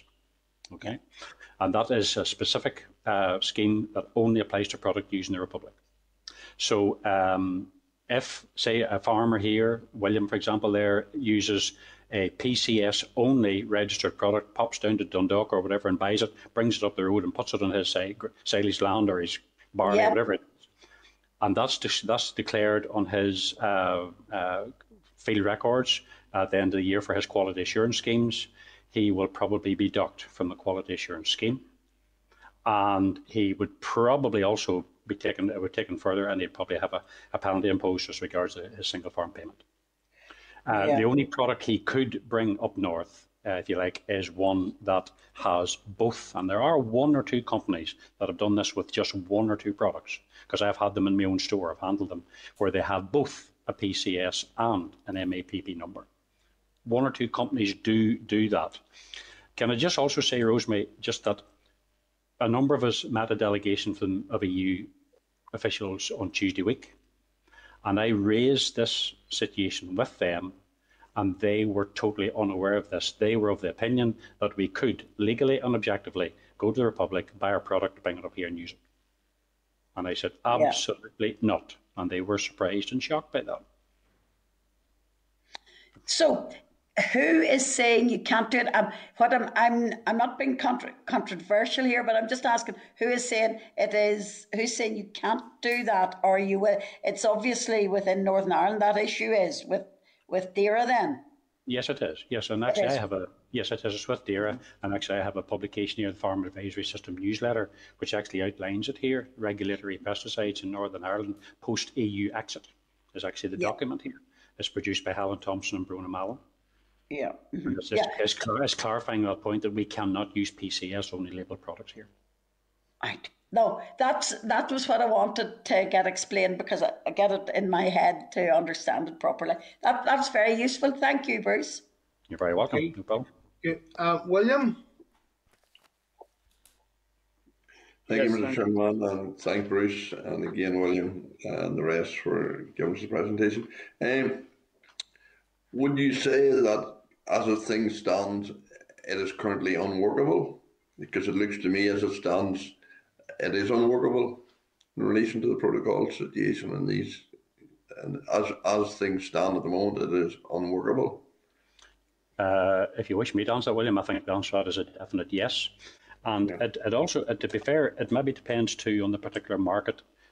As I said earlier, we're only 1.3% of the whole UK market here. But even within that, you have very small, very specialised, for example, say the potato sector, which is still relatively small acreage-wise, and even smaller still is the horticulture and field vegetable side. You know, some of those growers maybe only require 1 to 2 litres in a whole year of some particular product that they require to apply, maybe to their cabbages or their leeks or whatever it may be. You know, they only use very, very small quantities of it. It's becoming totally impossible to source those products now because no one is prepared to even put small quantities. Like the whole of Northern Ireland may only use 2 or 3 outer cases, you know, 24, 36 litres of a product like that in an entire calendar year. And no one is prepared to market that stuff into Northern Ireland now. And yet it's vital to the crop those guys are trying to produce first. Okay, thank you. No, it looks that way to me too, that this is totally unworkable. So let's hope that a way can be found around it. Okay. Thank you very much, Bruce and William. That was your comment for happened. William, did you want to go in there? The other William? Well, yes. If I could just make a few comments, pick up on Bruce's last point there. We had a conversation about 12 months ago with the DAERA officials and the CRD guys about a product that was being had become unavailable, and the comment was, sure, it's only a tiny amount used. What odds? But actually, if you have a specific vegetable crop, it's crucial to the health of that crop to have the availability of the specific product for that case. And there's a general key point here. You know, Northern Ireland's under EU regulation around this, but actually our main market is still GB, and that's why these divergences cause such a headache for our growers. You know, we're in a pinch point there, and central to this and the availability of products is this entity known as CRD, which operates within the Health and Safety Big Executive in UK. And what we are being told is that it is under pressure and underfunded. And actually, given our current position and the challenges we are facing, we would need almost a dedicated section within that CRD to help facilitate our way through all these issues. And, you know, if the current problems were sorted tomorrow, that is not the job done, because month by month there will be other divergences, and every time that happens, we're back into the same position again. William, do you know, William or Bruce, has these issues been raised by DAERA at any of the joint committee level, EU UK level? Do you know, has any of these issues been raised? We have been raising these issues pretty much for a year now. There's a DEFRA round table meeting that happened weekly there for a while now. It's slacked off a bit now, specifically as a method of us laying out our protocol issues on around plant protection, seed availability, and all the other issues. And we have been feeding those in. Bruce has been involved, the veterinary side have been involved, seed merchants have been involved, and then when we go to that meeting that Bruce referred to with EU officials, and they were not aware of our problems and are fixing this. So there's a frustration there that while we have been continually making our case here, it does not seem to get to the high level political ears that need to get their head around it. You know, and maybe as something, if the committee was in agreement, we could maybe add our weight behind in terms of the lobbying you've been doing, William. Yeah, Mr. Chair, sorry, go on ahead, Bruce. Mr. Chair, could I just say yes, thank you for that. I really appreciate that comment. I think that's quite vital. You see, another thing too, we're talking here about the shipment of product. Northern Ireland is a relatively small place, 1.8 million, but yet we produce enough food for 10 million. Yeah. So the majority of our food is export. The problem we have, and it is referred to here in the framework document, relates to MRLs, which are maximum residue levels of any particular chemical or substance within a food stuff. If there happened to be divergence whereby EU rules allowed a certain MRL for a particular product within say a particular vegetable or whatever, but England decided to reduce its MRL tolerance of any particular product, you could well find that the crop and grown here could not be marketed in England because it's not going to meet their criteria anymore. So this is a further divergence going the other way, Mr. Chair. You know what I'm saying? Whereby what we are allowed to do here actually has a negative effect on us when you try to get stuff on the mainland Britain. You know, so so it's just it's a very complicated picture. It really is. Well, man, listen. Again, you know, we're hearing what you're saying. It's a very serious situation. I think common sense should prevail here, and you know, I would be confident. I haven't put it to the committee, but I'd be confident that the committee would weigh in behind whatever lobbying efforts you're making with DAERA or wherever the pressure point has to be made. Okay, we would welcome that, Chairman. Okay. Okay, members, okay with that? Everybody okay?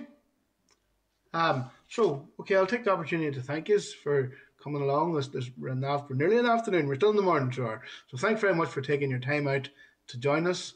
And Rebecca, I don't think I mentioned you at the outset, so I'll welcome you and thank you now as we're closing shop. So thanks very much, folks, and we'll see you all again. Okay. Thank you very much. Thank you. Bye. Bye. Take care now. Bye bye. Okay. Members, we're moving on now to item number. Where are we here now? Yeah. Item number 8. Yeah, item number 8. Okay. It's a written briefing. It's statutory instrument, market surveillance, NI consequences, amendments, etc. Regulations 2022. It's page 124 of your packs. A written briefing by the Department on draft affirmative regulations that be laid by BEIS on or before the 22nd of February, which makes some amendments to regulations passed last year in respect of enforcement and non-compliance reporting relating to detergents, fertilizers, persistent organic pollutants, mercury, REACH provisions, fluorinated gas, greenhouse gases, and ozone-depleting substances. The committee has been notified of these regulations for information and has been invited to forward any comments to the department as soon as possible. So if members are okay, we can write to the department to note impending introduction of the regulation. And if there's anything you want to raise, you can send on to Nick by the close of play. Would that be right? Yeah. Can I just raise one thing, Chair, in relation to that? That's again, it's introducing part of the Northern Ireland Protocol, and I don't wish to be associated with supporting it. Yeah, that could be noted, Rosemary. Thank you very much for. And could I add the same as Rosemary on that issue? I will not support it either. Okay. Right. Okay. Thank you for that. That'll be noted. Okay. So, members.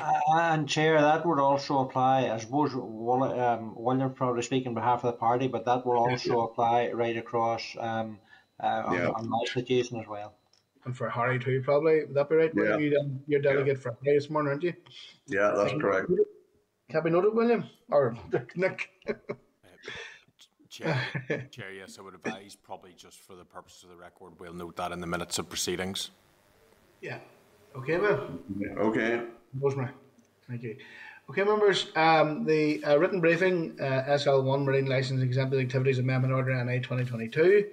You'll recall that last year we considered the outcomes of a consultation to amend the exempted activities requiring a marine licence within the inshore region of local seas. The page 190 of your pack is a written briefing by the Department on the regulations to bring into effect the proposed changes to update the 2011 order and ensure a consistent approach to marine licensing between local waters and wider UK. Can I suggest that we write to the Department outlining that we are content in principle for proposals to proceed subject to clarification regarding how inshore exempted activities will differ from those in Ireland following amendments? Will the inshore local exemptions align entirely with the offshore regulations as directed by the UK government? and will the amendments need to be raised and highlighted under the auspices of a common framework? So, members, okay, we take that course of action? Okay. Okay, members. Item number 10 on the agenda is a written briefing, the direct payment to farmers review of decisions regulations 2021. It's in the table pack. It's in the table pack. There's a copy of the ESR's latest report. The ESR has no comments to make in respect of this proposed regulation.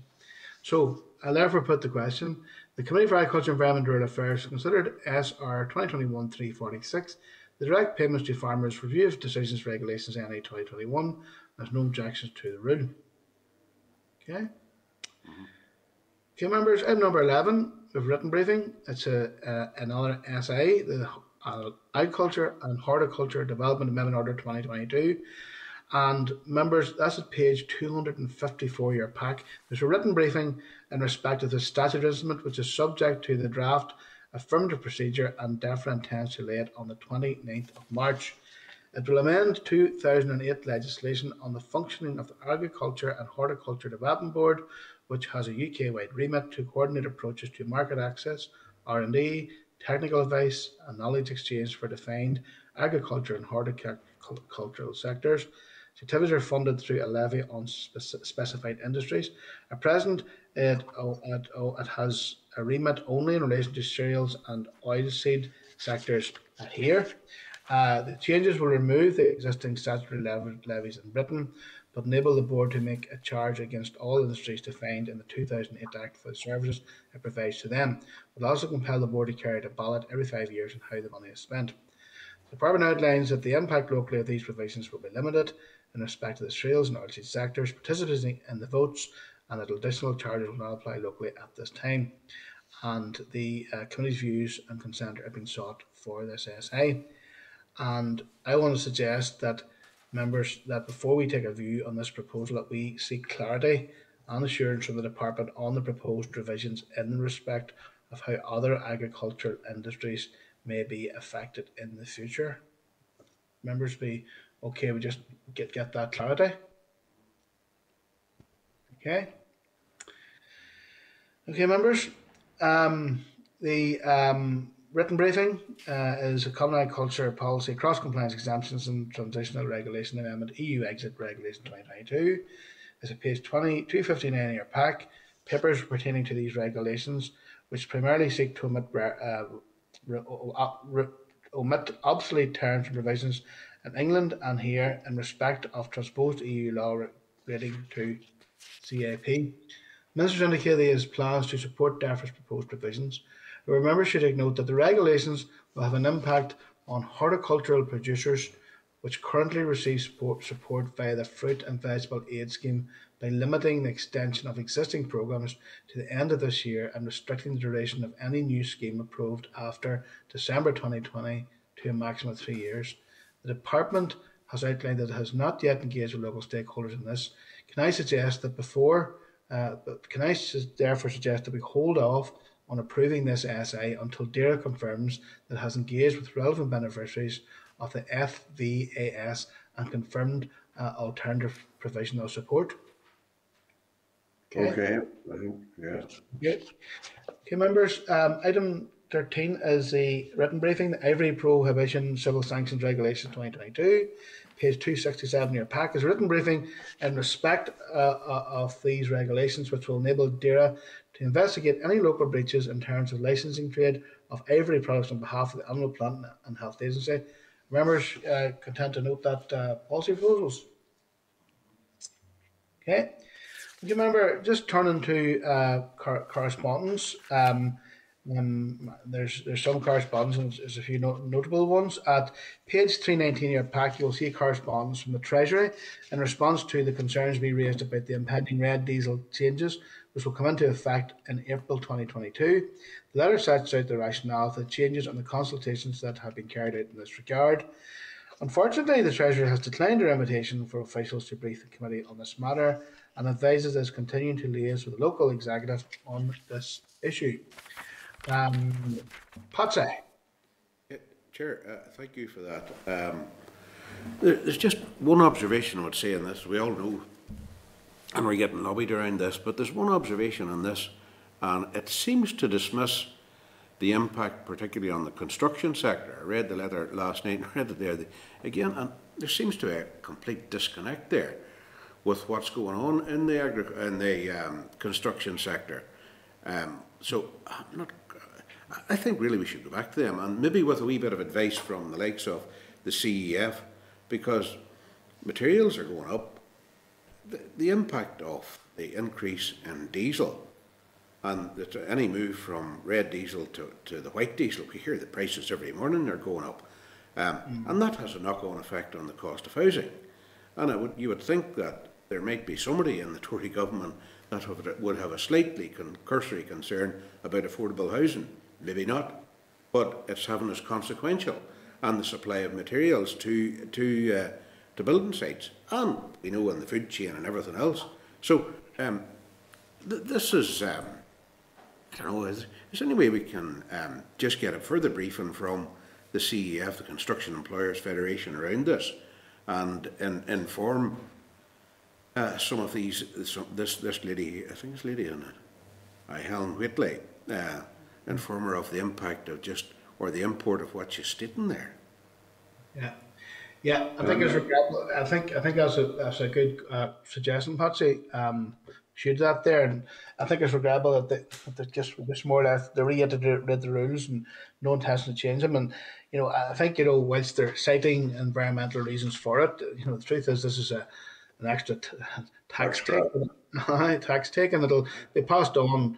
In many instances to young people trying to build houses and things like that there, and a severe disruption for the farmers as well, so it's not it's a very, very serious issue, so it is. William, would you look at that? Thank you, Mr. Chairman. Yeah, just to add to that, I mean, in my constituency we have a number of quarry owners that live near the border.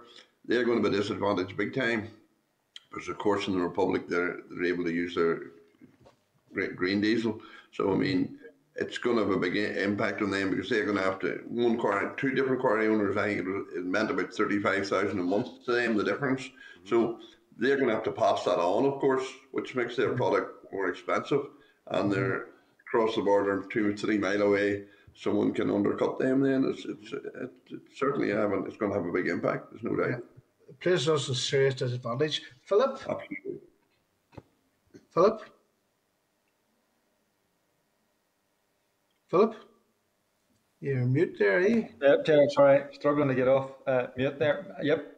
I mean, I raised this issue at the Finance Committee, which I sit on too. I mean, I think the response that we've got from the MP is absolutely ridiculous and totally unsatisfactory. So I would suggest that we write again. I mean, I've spoken to a number of local contractors and businesses, and they're telling me this is going to have a 6-figure at least impact on their businesses, which is going to impact on people's jobs, and ultimately, as all of these things do, will impact on the consumer and people at the end of, as you mentioned, young people building houses. So I mean, I totally disagree with their point about the purpose of this policy. I mean, it's not going to cut back on emissions, and they haven't done anything in terms of putting necessary measures or mitigating measures in place. I mean, we're engaged extensively discussing climate bill and climate legislation. We've talked at length about a just transition. But I mean, here's an example of where we need to see just transition practices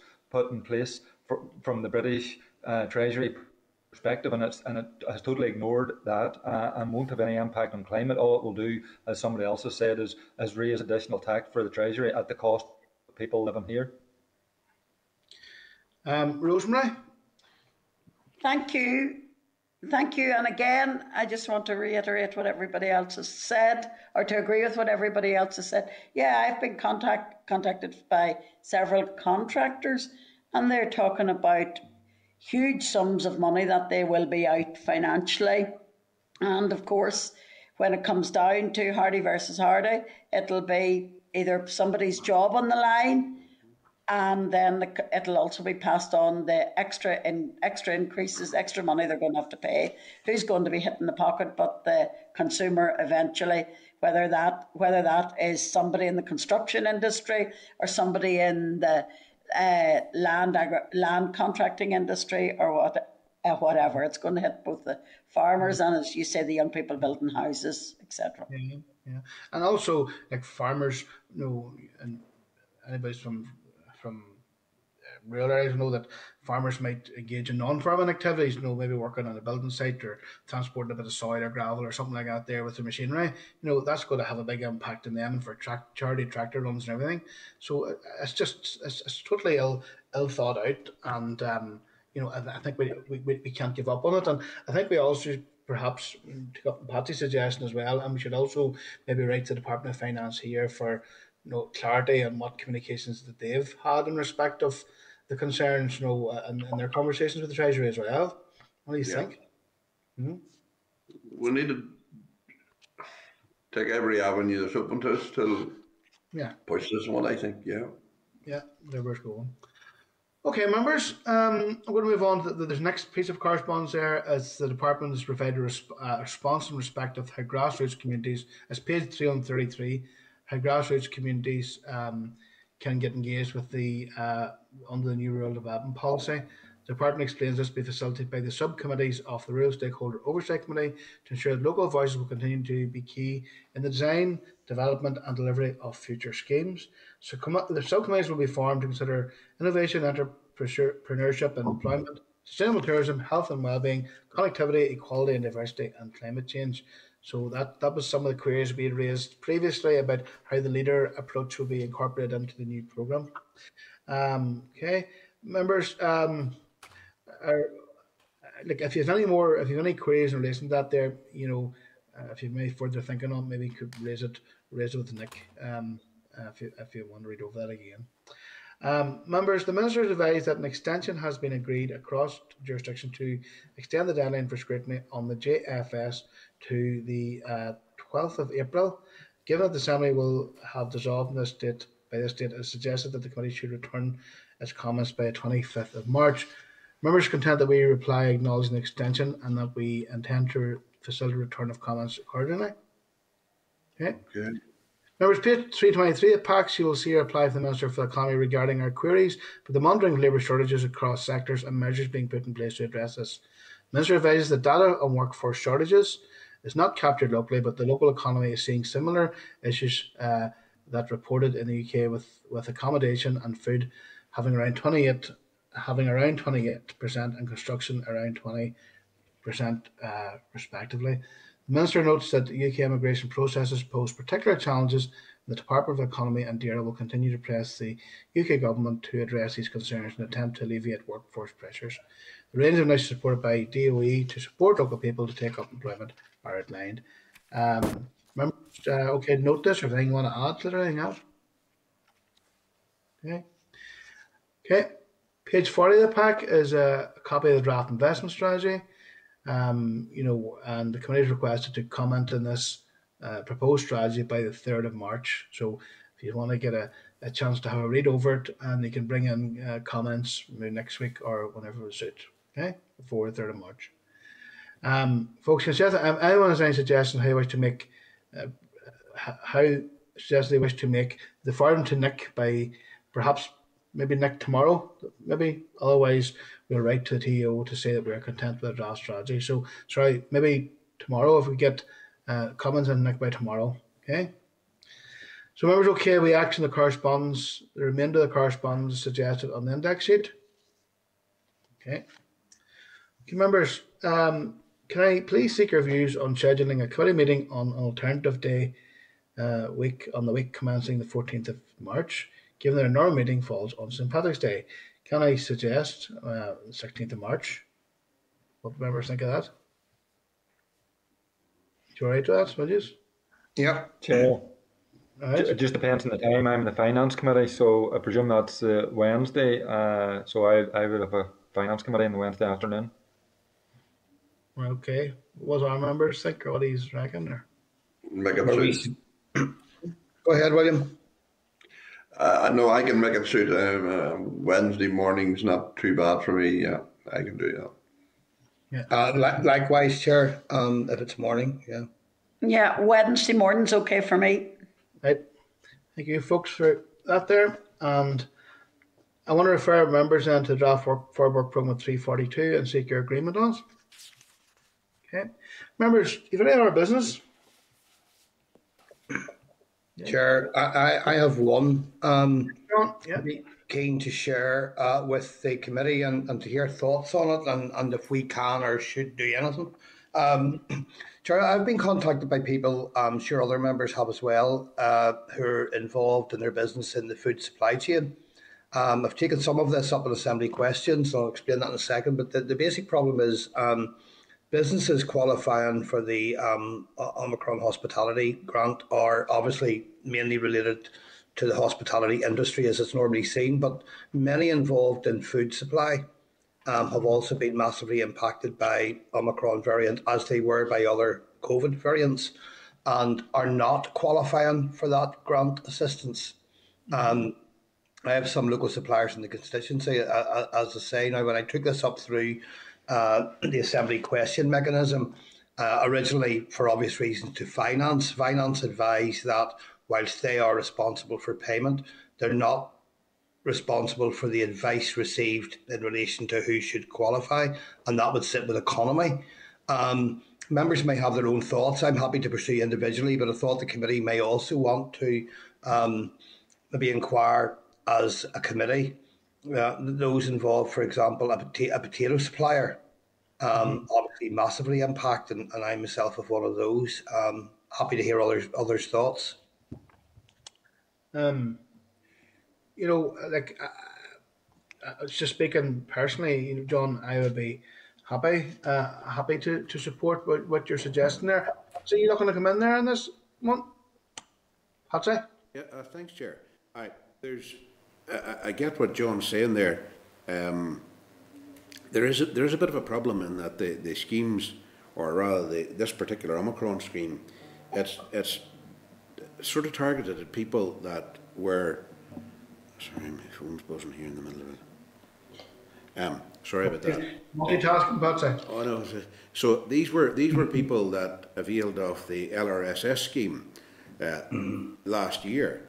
Now, the sorts of people that I presume John's talking about are people who have seen their, and I've already suggested this to the Minister, this is the Minister for the Economy, these would be people who have seen their income diminish, certainly, as a result of being in the supply chain or the hospitality sector. Yeah. And it could be people, yes, who are supplying food, but there are others, say for example, dry cleaners who are cleaning table. I've been there before with us.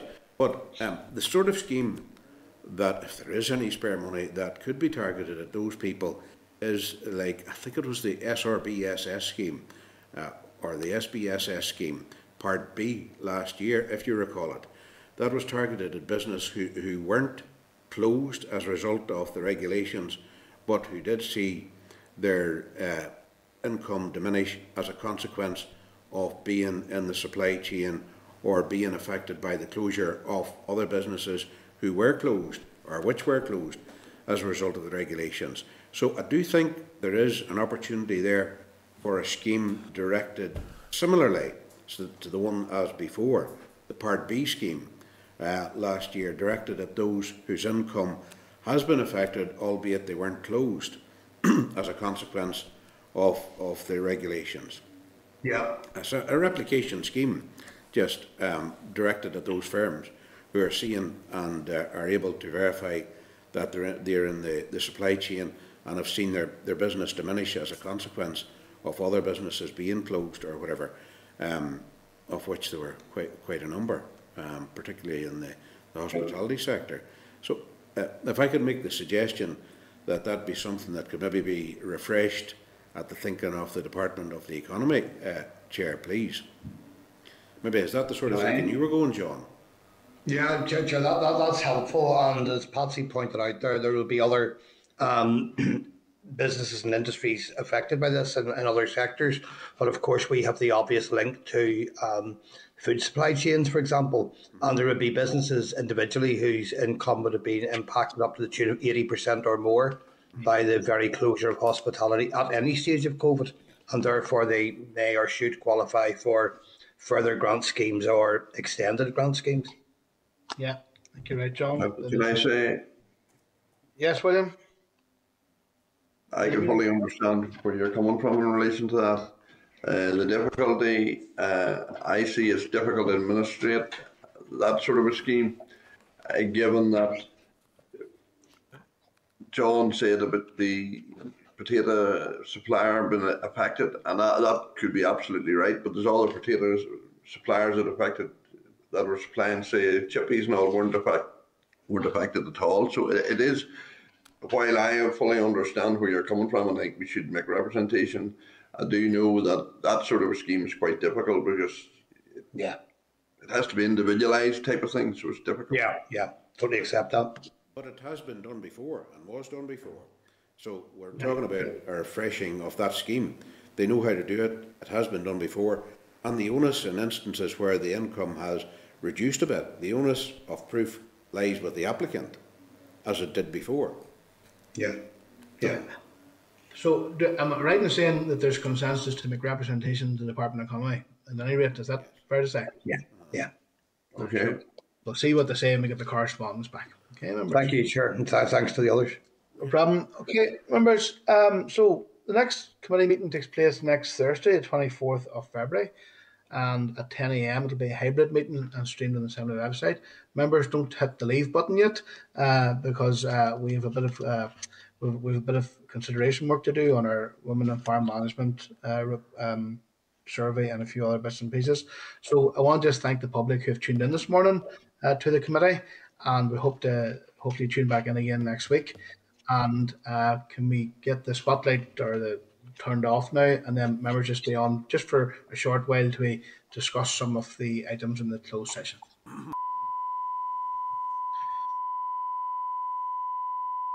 This is the Northern Ireland